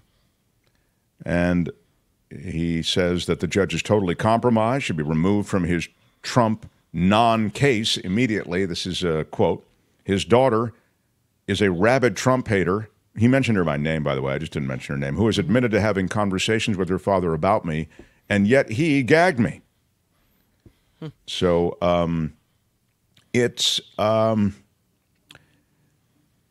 very hard to jail him, just to speak frankly, right? And he likely won't be put in jail. I think it's right, whoever said in the chat, essentially, that no judge has the spine to hold him accountable. Danny, I think, said that. Yeah. It's more than that. You create a political firestorm, and you know you created it as a judge. I think it's a very, it's really a tricky situation. That said, we are a country of laws, supposedly, and I'd like Judge Judy to be the judge in the Trump case. Listen to me. I don't want to hear you. Yeah, that would be. Man, Judge Judy be strong in there. Now, Judge Judy is not a, she's not a, is she a, I don't think she's a Biden supporter. She's not a, but she's really not a Trump supporter. I think she was, wasn't she for Nikki Haley or? Yeah, she was. Yeah, she's a Nikki Haley person, yeah. Yeah, she's retired now. She is retired? Mm-hmm. Yeah, she's now in her chambers full time. She's not actually on the bench any longer. Okay. Yeah. She's hung up her robes. Anybody else? Yeah. She's signed the deposition for the last time. Trevor Starr in Hollywood hits us with a 20, and I want to say thank you for the super chat, Trevor. Big shout out. My son had a great time in Vegas for his 21st birthday. Here is 1% of what I won. Wow. I'm a big fan of yours, but yeah, I like you about 1% as much as I like my son. Big shout out. Well, thank you so much. $20. It means, now what's 1%, Michael Snyder? If that's $20, that means that he won $2,000. Is that right? Hang on, Michael. I have to do this. Go ahead, Michael. I've never been very good at math. I'm all about words and ideas, Mark. I see. Okay. All right. I can't believe I opened your mic to hear that. All right. Good day, sir. I thought you had something to add. That's why I opened your mic. Anyway, I believe that's right. $4.99 from Debbie. Big shout out. Big shout out. Whoever votes against Chit, Chit, Chit does not know what they're doing. Whoever is producing this thing has no idea what they're doing. Well, this is this hour. We are in the middle of no idea or what? Yeah, or what. So you vote for producer no idea or Oprah's what. In the first hour, we had Good Day, Sir versus Chit, Chit, Chit. Now, again, that's still going on, that voting, until midnight in the community section of YouTube. But that's where we sit. Croquet Film. What up, Croquet Film? Big shout out. Shout out. What do you want to do here, Albert? I mean, I've got Albert, I've got the Culture Blaster. I don't mind running a little bit late. That's not a problem. We can spill over top of the hour. You want a little Kim headline stuff and then the Culture Blaster? Yeah, headlines with Kim, and then we could get straight to the Culture Blaster. All right. Headlines with Kim, and then straight to the Culture Blaster. Smash the like button if you would. Your iron rod. Yeah, smash the like button with your iron rod. And we continue. Mark Thompson Show. The Mark Thompson Show.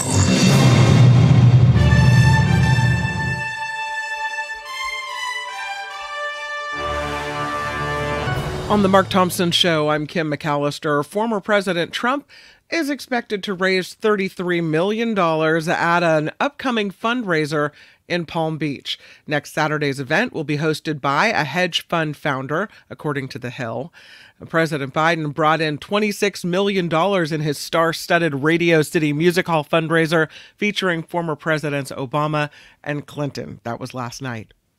President Biden says he will never ever stop working to free Wall Street Journal reporter Evan Gershkovich. The American journalist was arrested in Russia a year ago on espionage charges, which U.S. officials say are baseless. President Biden, in a statement, said Gershkovich risked his safety to shine the light of truth on Russia's brutal aggression against Ukraine. Today's Wall Street Journal has at least half a page of blank space where they say that his writing should be.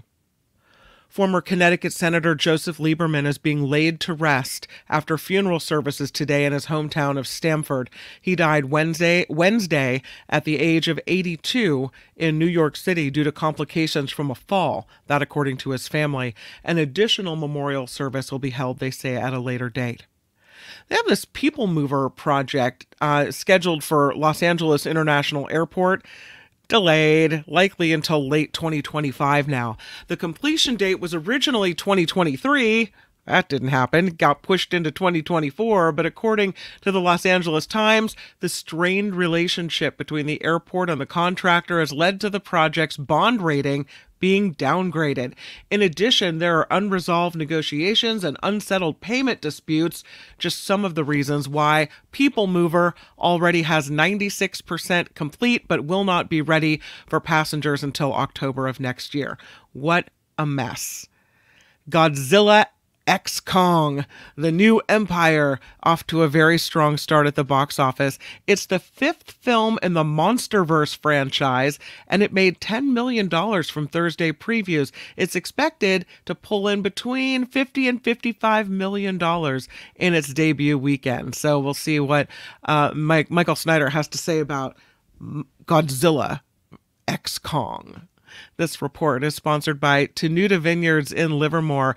If you call them at 925-699-4576 and say, smash it with your iron rod, call Rich out at the Vineyard. Again, 925-699-4576. Smash it with your iron rod. And you get 10% off of your order of really good wine. So enjoy that from Tenuta Vineyards and The Mark Thompson Show. I'm Kim McAllister, and this is The Mark Thompson Show. They had to close down an entire radio station to silence him. And now, he's here. Ladies and gentlemen, Mark Thompson.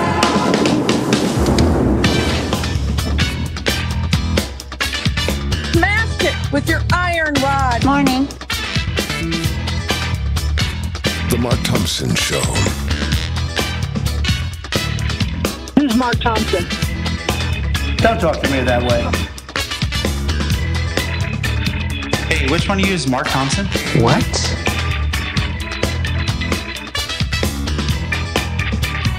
That's not fake. That's real. It's fantastic.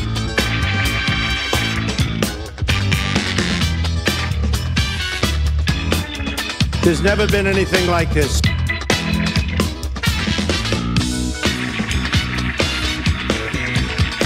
We've never seen anything like it before. Nobody has ever put something like this together that I've ever seen. Have you ever seen anything like this? There is nothing in our history that quite compares to this. I have a busy Big shout out.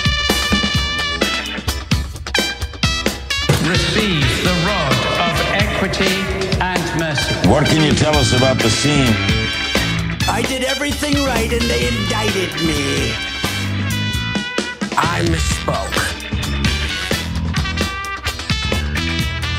Hey, My bad. Stuart Santos here.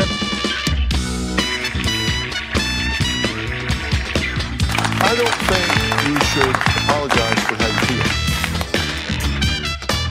Did you really just do that? Good day, sir. Very impressive. Very impressive. Very impressive. Only thing more impressive than that, I thought, succinct and yet powerful recounting of the day's headlines from Kim. The only thing more powerful is what we're in the middle of now, which is... I can't believe it! Mark's Madness! It's the greatest time of year, my friends. Maybe Christmas, maybe Easter, depending on the whole religious thing. Okay, don't mean to insult it or in any way. Maybe 4th of July, don't mean to seem unpatriotic. But next to those things, right now we're in the middle of it. You either vote for... Whoever is producing this thing has no idea what they're doing. Or you vote for... What? Yeah, producer or Oprah what? Good luck. And then, as I say, already in the community section of our YouTube channel, we have a live vote going on. It'll be going on until midnight for both sets of competitors. It's like the Super Bowl. It's that quality of electricity and dynamism to all of this. But now, without any, is there anything else I need to attend to? Albert or Kim? No? I think we can continue. I'm going to welcome him in. This guy stops in on Fridays when it comes to music, when it comes to movies, television, whatever it might be. He is without peer. He comes and goes on a rainbow. Michael Snyder, the great culture blaster. Nice to see you, sir. Wow. Hey, welcome to Mike's Madness. Come on, let's get serious about it. See. Anyway, hey, I want to wish everyone a peaceful and contemplative Good Friday. Oh, that's sweet. Wait. Good Friday? It's a great Friday. I feel so good. I actually have an appointment at my pedicurist to get my feet washed tonight. Oh, in honor of because it's Good Friday. It's a Jesus thing. It's a Jesus thing. I love it. I love Jesus things. Hey, Sunday is Easter, sure. And so the big question is, where are my peeps at? I get it because of peeps. I mean, seriously, peeps. Yeah, I love peeps. I get it. Anyway, right. Go ahead.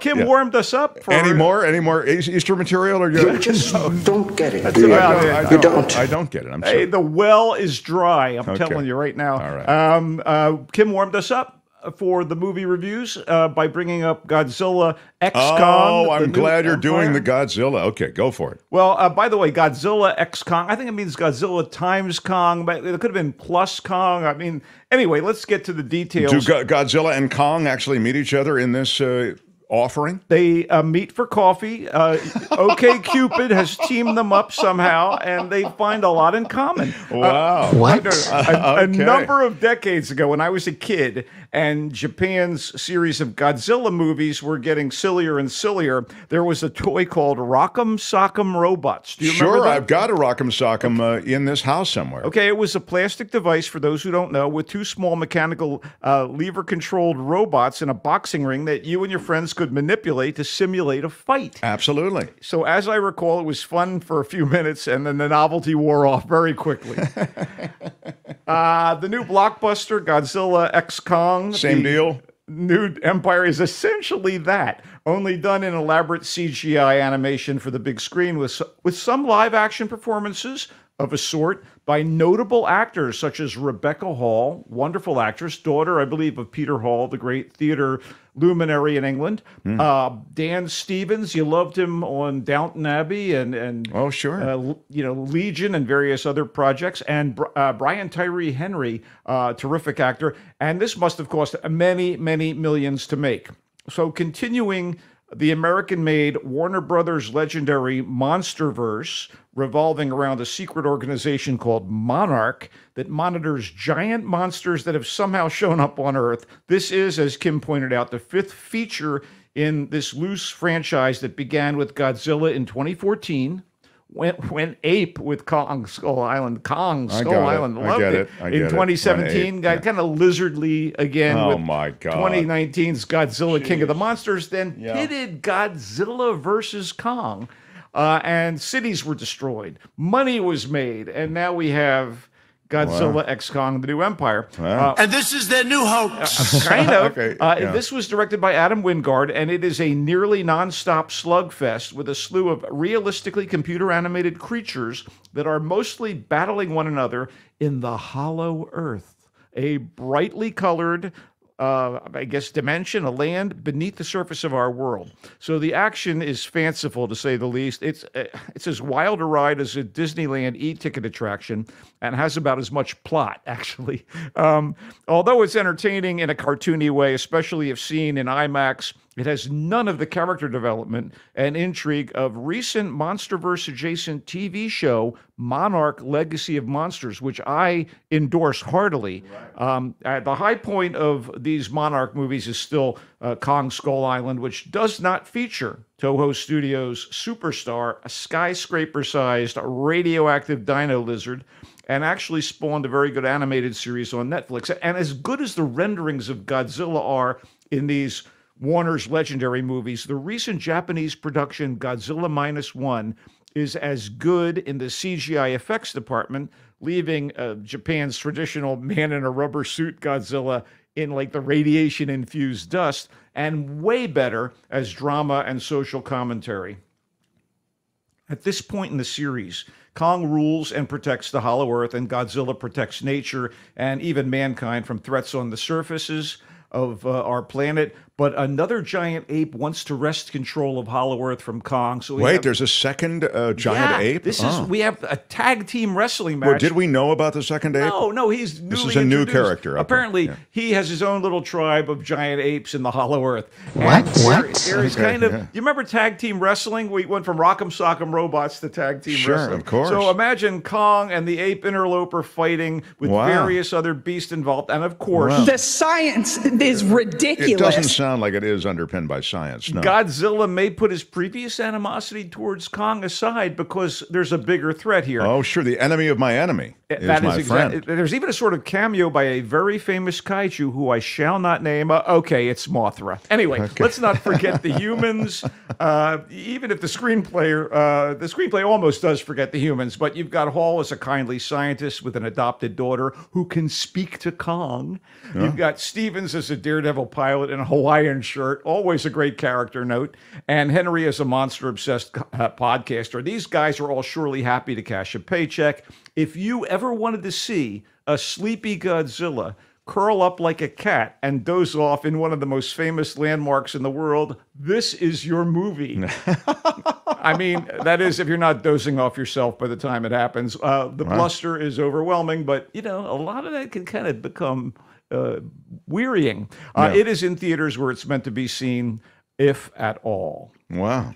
Well, you love a lot of the elements. It sounds like you're not much of a fan of the way it all came together. Let's turn to something a little more human. Yes, sir. Wicked Little Letters, which is purportedly based on actual events. And we've got a couple films like that, and they're both directed by the same director, strangely enough, and both coming out today. Wicked Little Letters is a period movie set in a quaint English seaside town during the not-so-roaring 20s, if the repression on display is in any way accurate. This is a comedy of sorts with a mystery involving the identity of an anonymous prankster who is sending profanity-filled letters to a variety of local residents, among them a faint-hearted spinster, Edith Swan, played by Olivia Colman. She is in all the good stuff, huh? Her righteous brother, Edward, played by the great Timothy Spall of many, many wonderful films. Mike Lee's repertory company, he was in Harry Potter and such. And their elderly mother, who are all appalled at these absolutely filthy contents of the missives. So the prime suspect, as is the case in situations like that, is the libertine young woman down the block. She's named Rose Gooding. She's played by Jessie Buckley, the great Jessie Buckley. Anyway, with such stellar actors as Coleman, Buckley, and Spall on board, this should have been a much funnier and less forced farce than it is. Oh, you didn't like it. Interesting. Well, there are moments. It's always a joy to watch the performers and a selection of other top-notch UK thespians in the cast and watch them do their stuff.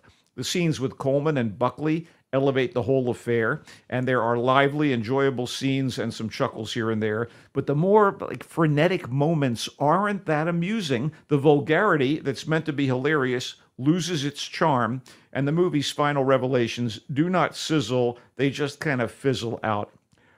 There's a pretty obvious subtext here about the oppression of women in the era and the area, including the shaming of the free-spirited folks as embodied by Buckley's character. That's okay. In fact, okay about sums up my opinion of Wicked Little Letters. Did it need more wickedness? Maybe.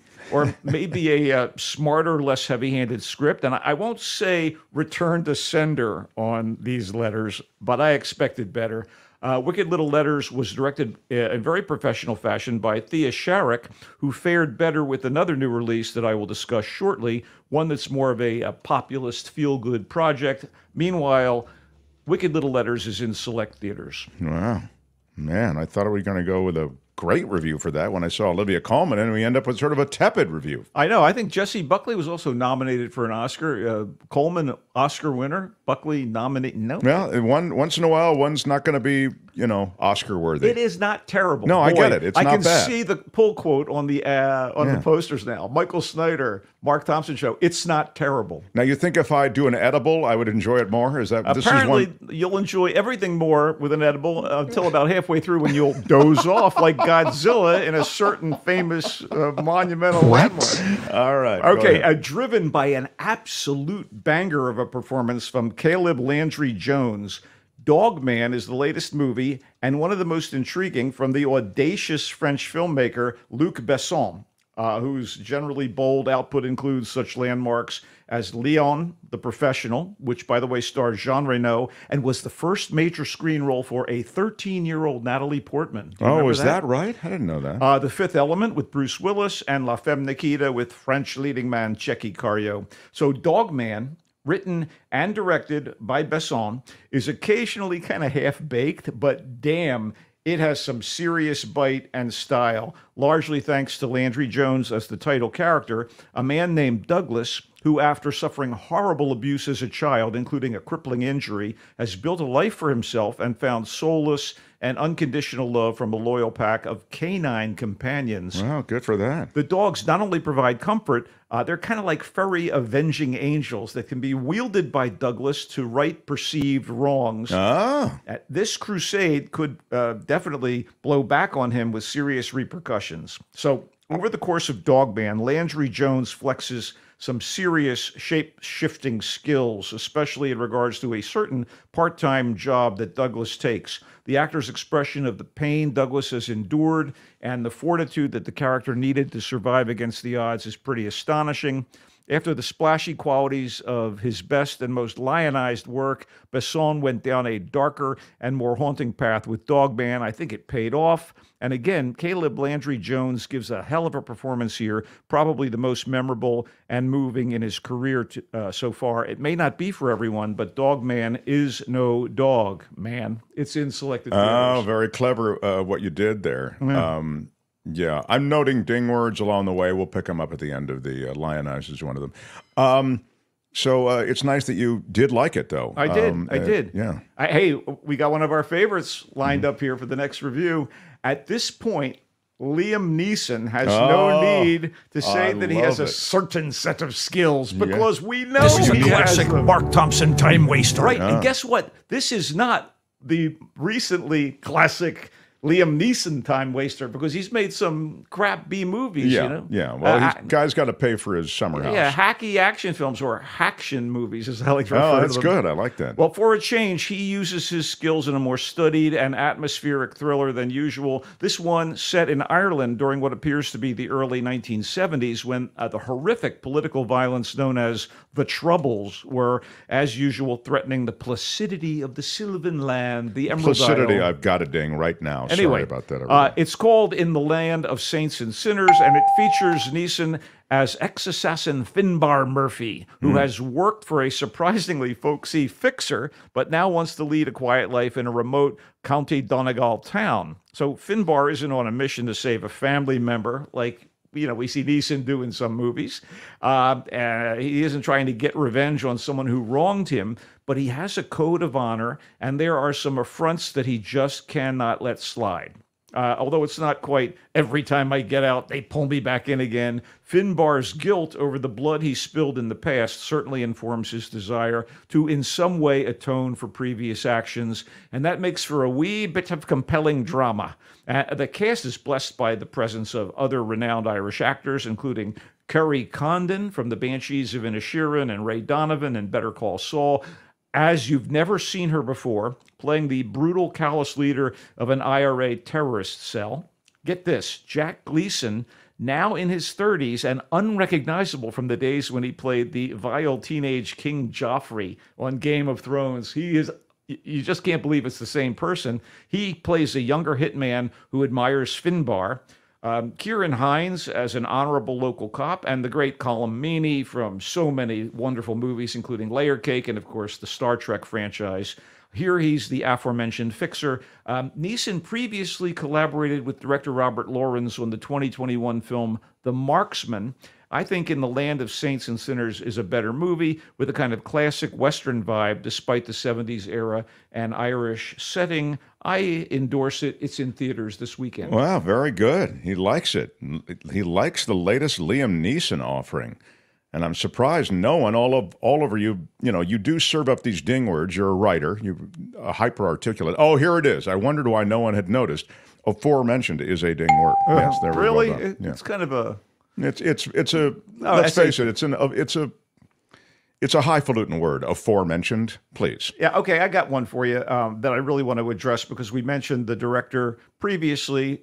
She's the director of Wicked Little Letters.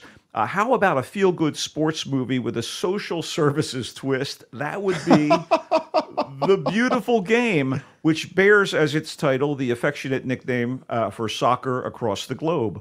So this is handily directed by Thea Sharrock, the same director who brought us Wicked Little Letters. The Beautiful Game is an exceedingly pleasant narrative movie inspired by a very real annual sporting event, the Homeless World Cup. This is an ongoing international street soccer tournament that features national teams comprised of homeless athletes who represent their various countries as they try to win the competition's championship. So the great Bill Nighy he's so good. He plays Mal. He's a renowned soccer scout who recruits the players for England's team in the Homeless World Cup.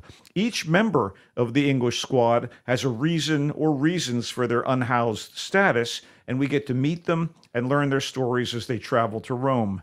The most talented and troubled of them is Vinny, an uncommonly skilled striker played by Michael Ward, previously so good in The Book of Clarence and Empire of Light. And speaking of light, The Beautiful Game is lighter fare. Although there are a few twists to the tale, we sort of know where this is headed. Despite the formula, there is so much heart to the story. Nighy, as you pointed out, is always so good. Ward exhibits so much star power as Vinny, and the ensemble around Nighy and Ward are all so immensely likable that it ends up as a genuinely uplifting and non-saccharine experience. I mean, the struggles that the teammates face to turn their lives around, to redeem themselves, and to play the beautiful game in a fair manner give the movie a richer texture. As it happens, the screenplay is the work of Frank Cottrell Boyce, who also happened to write a favorite film of mine, 24-Hour Party People, as well as Welcome to Sarajevo, Millions, and The Railway Man. The fact that the Homeless World Cup is a real and empowering thing makes The Beautiful Game even more worthwhile to watch, and it is on Netflix. Wow, you really liked it. I'm so impressed by that review. Man. Does that bring us to the end? I think it might. I think, considering time constraints and the fact that Kim has stuff to do. I love a quick reflection on what we've just heard. The beautiful game, you're seeing it up there. Bill Nye. And is it Michael Ward? Michael Ward. Spells his name E-A-L, unlike the rest of us, Michaels. Yeah, well, it's cool. It's a feel-good sports movie about soccer. This is a real World Cup, the Homeless World Cup. It's a real-life football tournament that spotlights unhoused athletes around the world. And with all those great performances to which you've referred, Michael has finished by saying he really likes it, and the beautiful game is in theaters. And it's on Netflix beginning tonight. Now, yeah, it's not in theaters. Go straight to Netflix. Oh, go straight to Netflix. All right. It's theater worthy. Okay. So I can do an edible and watch it on Netflix tonight. Do too. In the Land of Saints and Sinners is the thriller featuring Liam Neeson with a special set of skills that are finally not associated with trying to find his daughter or trying to settle some score. Give me back my wife. Michael says this is a special set of skills well applied in this new thriller. This is a classic Mark Thompson time waster. No, it's actually a good thing. It's not a time waster. This is a good thing. Okay, so In the Land of Saints and Sinners puts together Neeson with a bunch of other cast members that really hang together well, a script that's really good, and Michael really recommends it. It's in theaters. Dogman is this weird, it sounded weird. It's a guy who has found a special bond with this pack of dogs is what I got. Right. And he's able to direct them to less than holy kinds of loyalties. Is that a fair way to put it? He wants to right wrongs, and he wants to use the pack of dogs to do that. He'd like to be left alone with the dogs, but he knows we all do. There's trouble surrounding him, and so. Yeah. He recommends it, Dogman, and it's in theaters right now. And it's from Luc Besson, of all people, Mr. Fifth Element, Mr. Femme Nikita. Yeah, very, very good pedigree. Wicked Little Letters with Olivia Colman and Jessie Buckley, two people who are always talked about at the highest levels of acting. Sadly, their acting wasn't enough to save this film. According to Michael Snyder, Wicked Little Letters is not great, not bad, but it's not really what he expected and perhaps what a lot of us would expect. It had moments, but it needed to have so much more. Godzilla x Kong, The New Empire, where they're fighting under the earth to save the earth. Then there's another huge Kong-like ape that enters the picture. It sounded like there was a lot going on. And Michael said, yep, there is a lot going on, and it's too much going on, and it's just, it gets busy and ultimately disappoints. Yes. You'd be better off watching Monarch Legacy of Monsters, which I believe is on Apple TV. Yes. Well, I'm very impressed with the way that you've discharged your responsibilities today, Michael. You've certainly brought the heat, and I've waited until the end of Michael's segment for the ding words, of which there were many. I'm sure they were profuse. They were. Ding. And I will, profuse would be one of them. We ding SAT-type words on this show, and Michael just serves them up. We try not to ding them during the segment. It can be a little distracting, but you can see here all of the different words that have been libertine and thespians and frenetic, and then another frenetic. It's the different spelling, which is, it's actually a different word, but all right, it's passable. Audacious, fortitude, lionized, atmospheric, affront, atone. Wow. You know, Mark, I use every one of these words in normal conversation. Yeah, that's why we can ding them, because they're not, you don't go out of your way to use them. Mark needs to back ding Snyder's prior verbiage. It's true. God. Verbiage. Yeah, there you go. Isn't that a ding? I did not think you were a weed man, MT. Well, no, it's a callback. I don't want to seem like I'm a stoner. Not that there's anything wrong with being a stoner, to be honest. I went to school with straight A stoners. It was the most amazing thing I'd ever seen. Yeah, my pal Scott was a wake and baker, and he was straight A's. Everything was amazing. But I refer to something that happened where I fell asleep during a movie, and Michael said, well, of course you did. If you did an edible, you fall asleep. So now I always talk about an edible before seeing this movie. Just make it a quarter of an edible next time. Yeah, you're right. But that's where that comes from. Michael, we love you. You can find him. What's your latest publication? I will be joining Voice of San Francisco, a new online daily with a focus on the Bay Area, but obviously my stuff is going to have a little more universal appeal, I would hope. Hell yeah.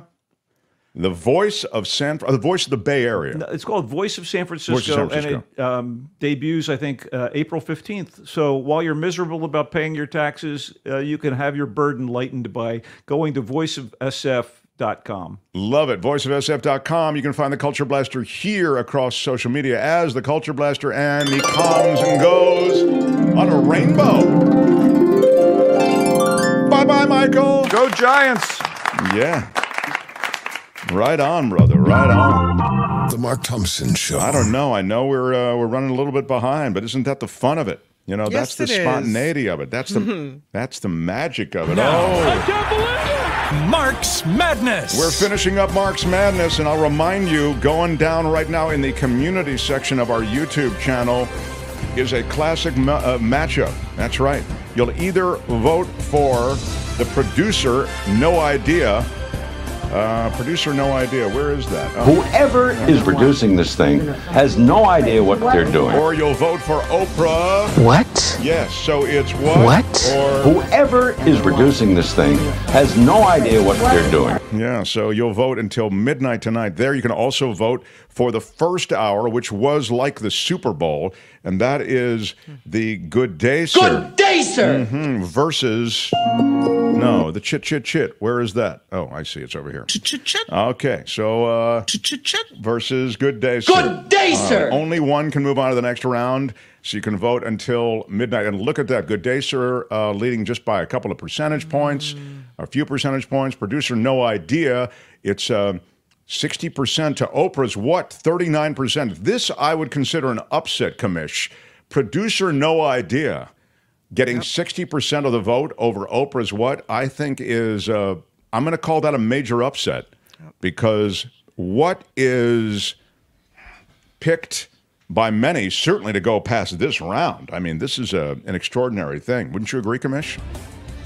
I agree, and it's at my detriment too, because this is a disparaging drop against my abilities on the show. So I'm even more disappointed. Yeah, I mean, Albert's right. I mean, it really is a... How dare you people? Yeah, it's a way...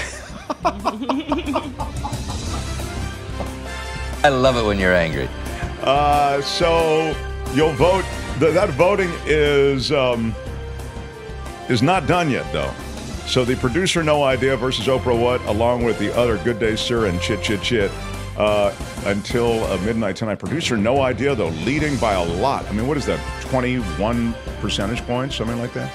Yeah. It's a lot. It's not looking good. But I believe the community voting is live right now. I did schedule it for actually 1:15, so 1 minute. It'll be live. So head over there and make sure you vote for Oprah What, everyone. Do something good. Vote for Oprah What to help Albert out. What? Okay. All right. Thank you, everybody. It's been a lot of fun. I want to quickly see what else we have to do before The Mark Thompson Show. What else do I have to do, Albert? Do I have to do anything else? Kim, is there anything I need to attend to? I think you've had a lot of people that are supporting the show that it's nice to say thank you. Absolutely. That's kind of what I'm talking about. Before I do, I want to say apparently it's Chip Franklin's birthday today. Oh, and happy birthday to Chip Franklin. Yeah. The firebrand of KGR. I always thought that Chip was the firebrand. You know, like he'll say anything. He's a smack talker. He called Trump all these names and stuff. People really and Chip's just great. You know, he comes on hot. He always comes on hot.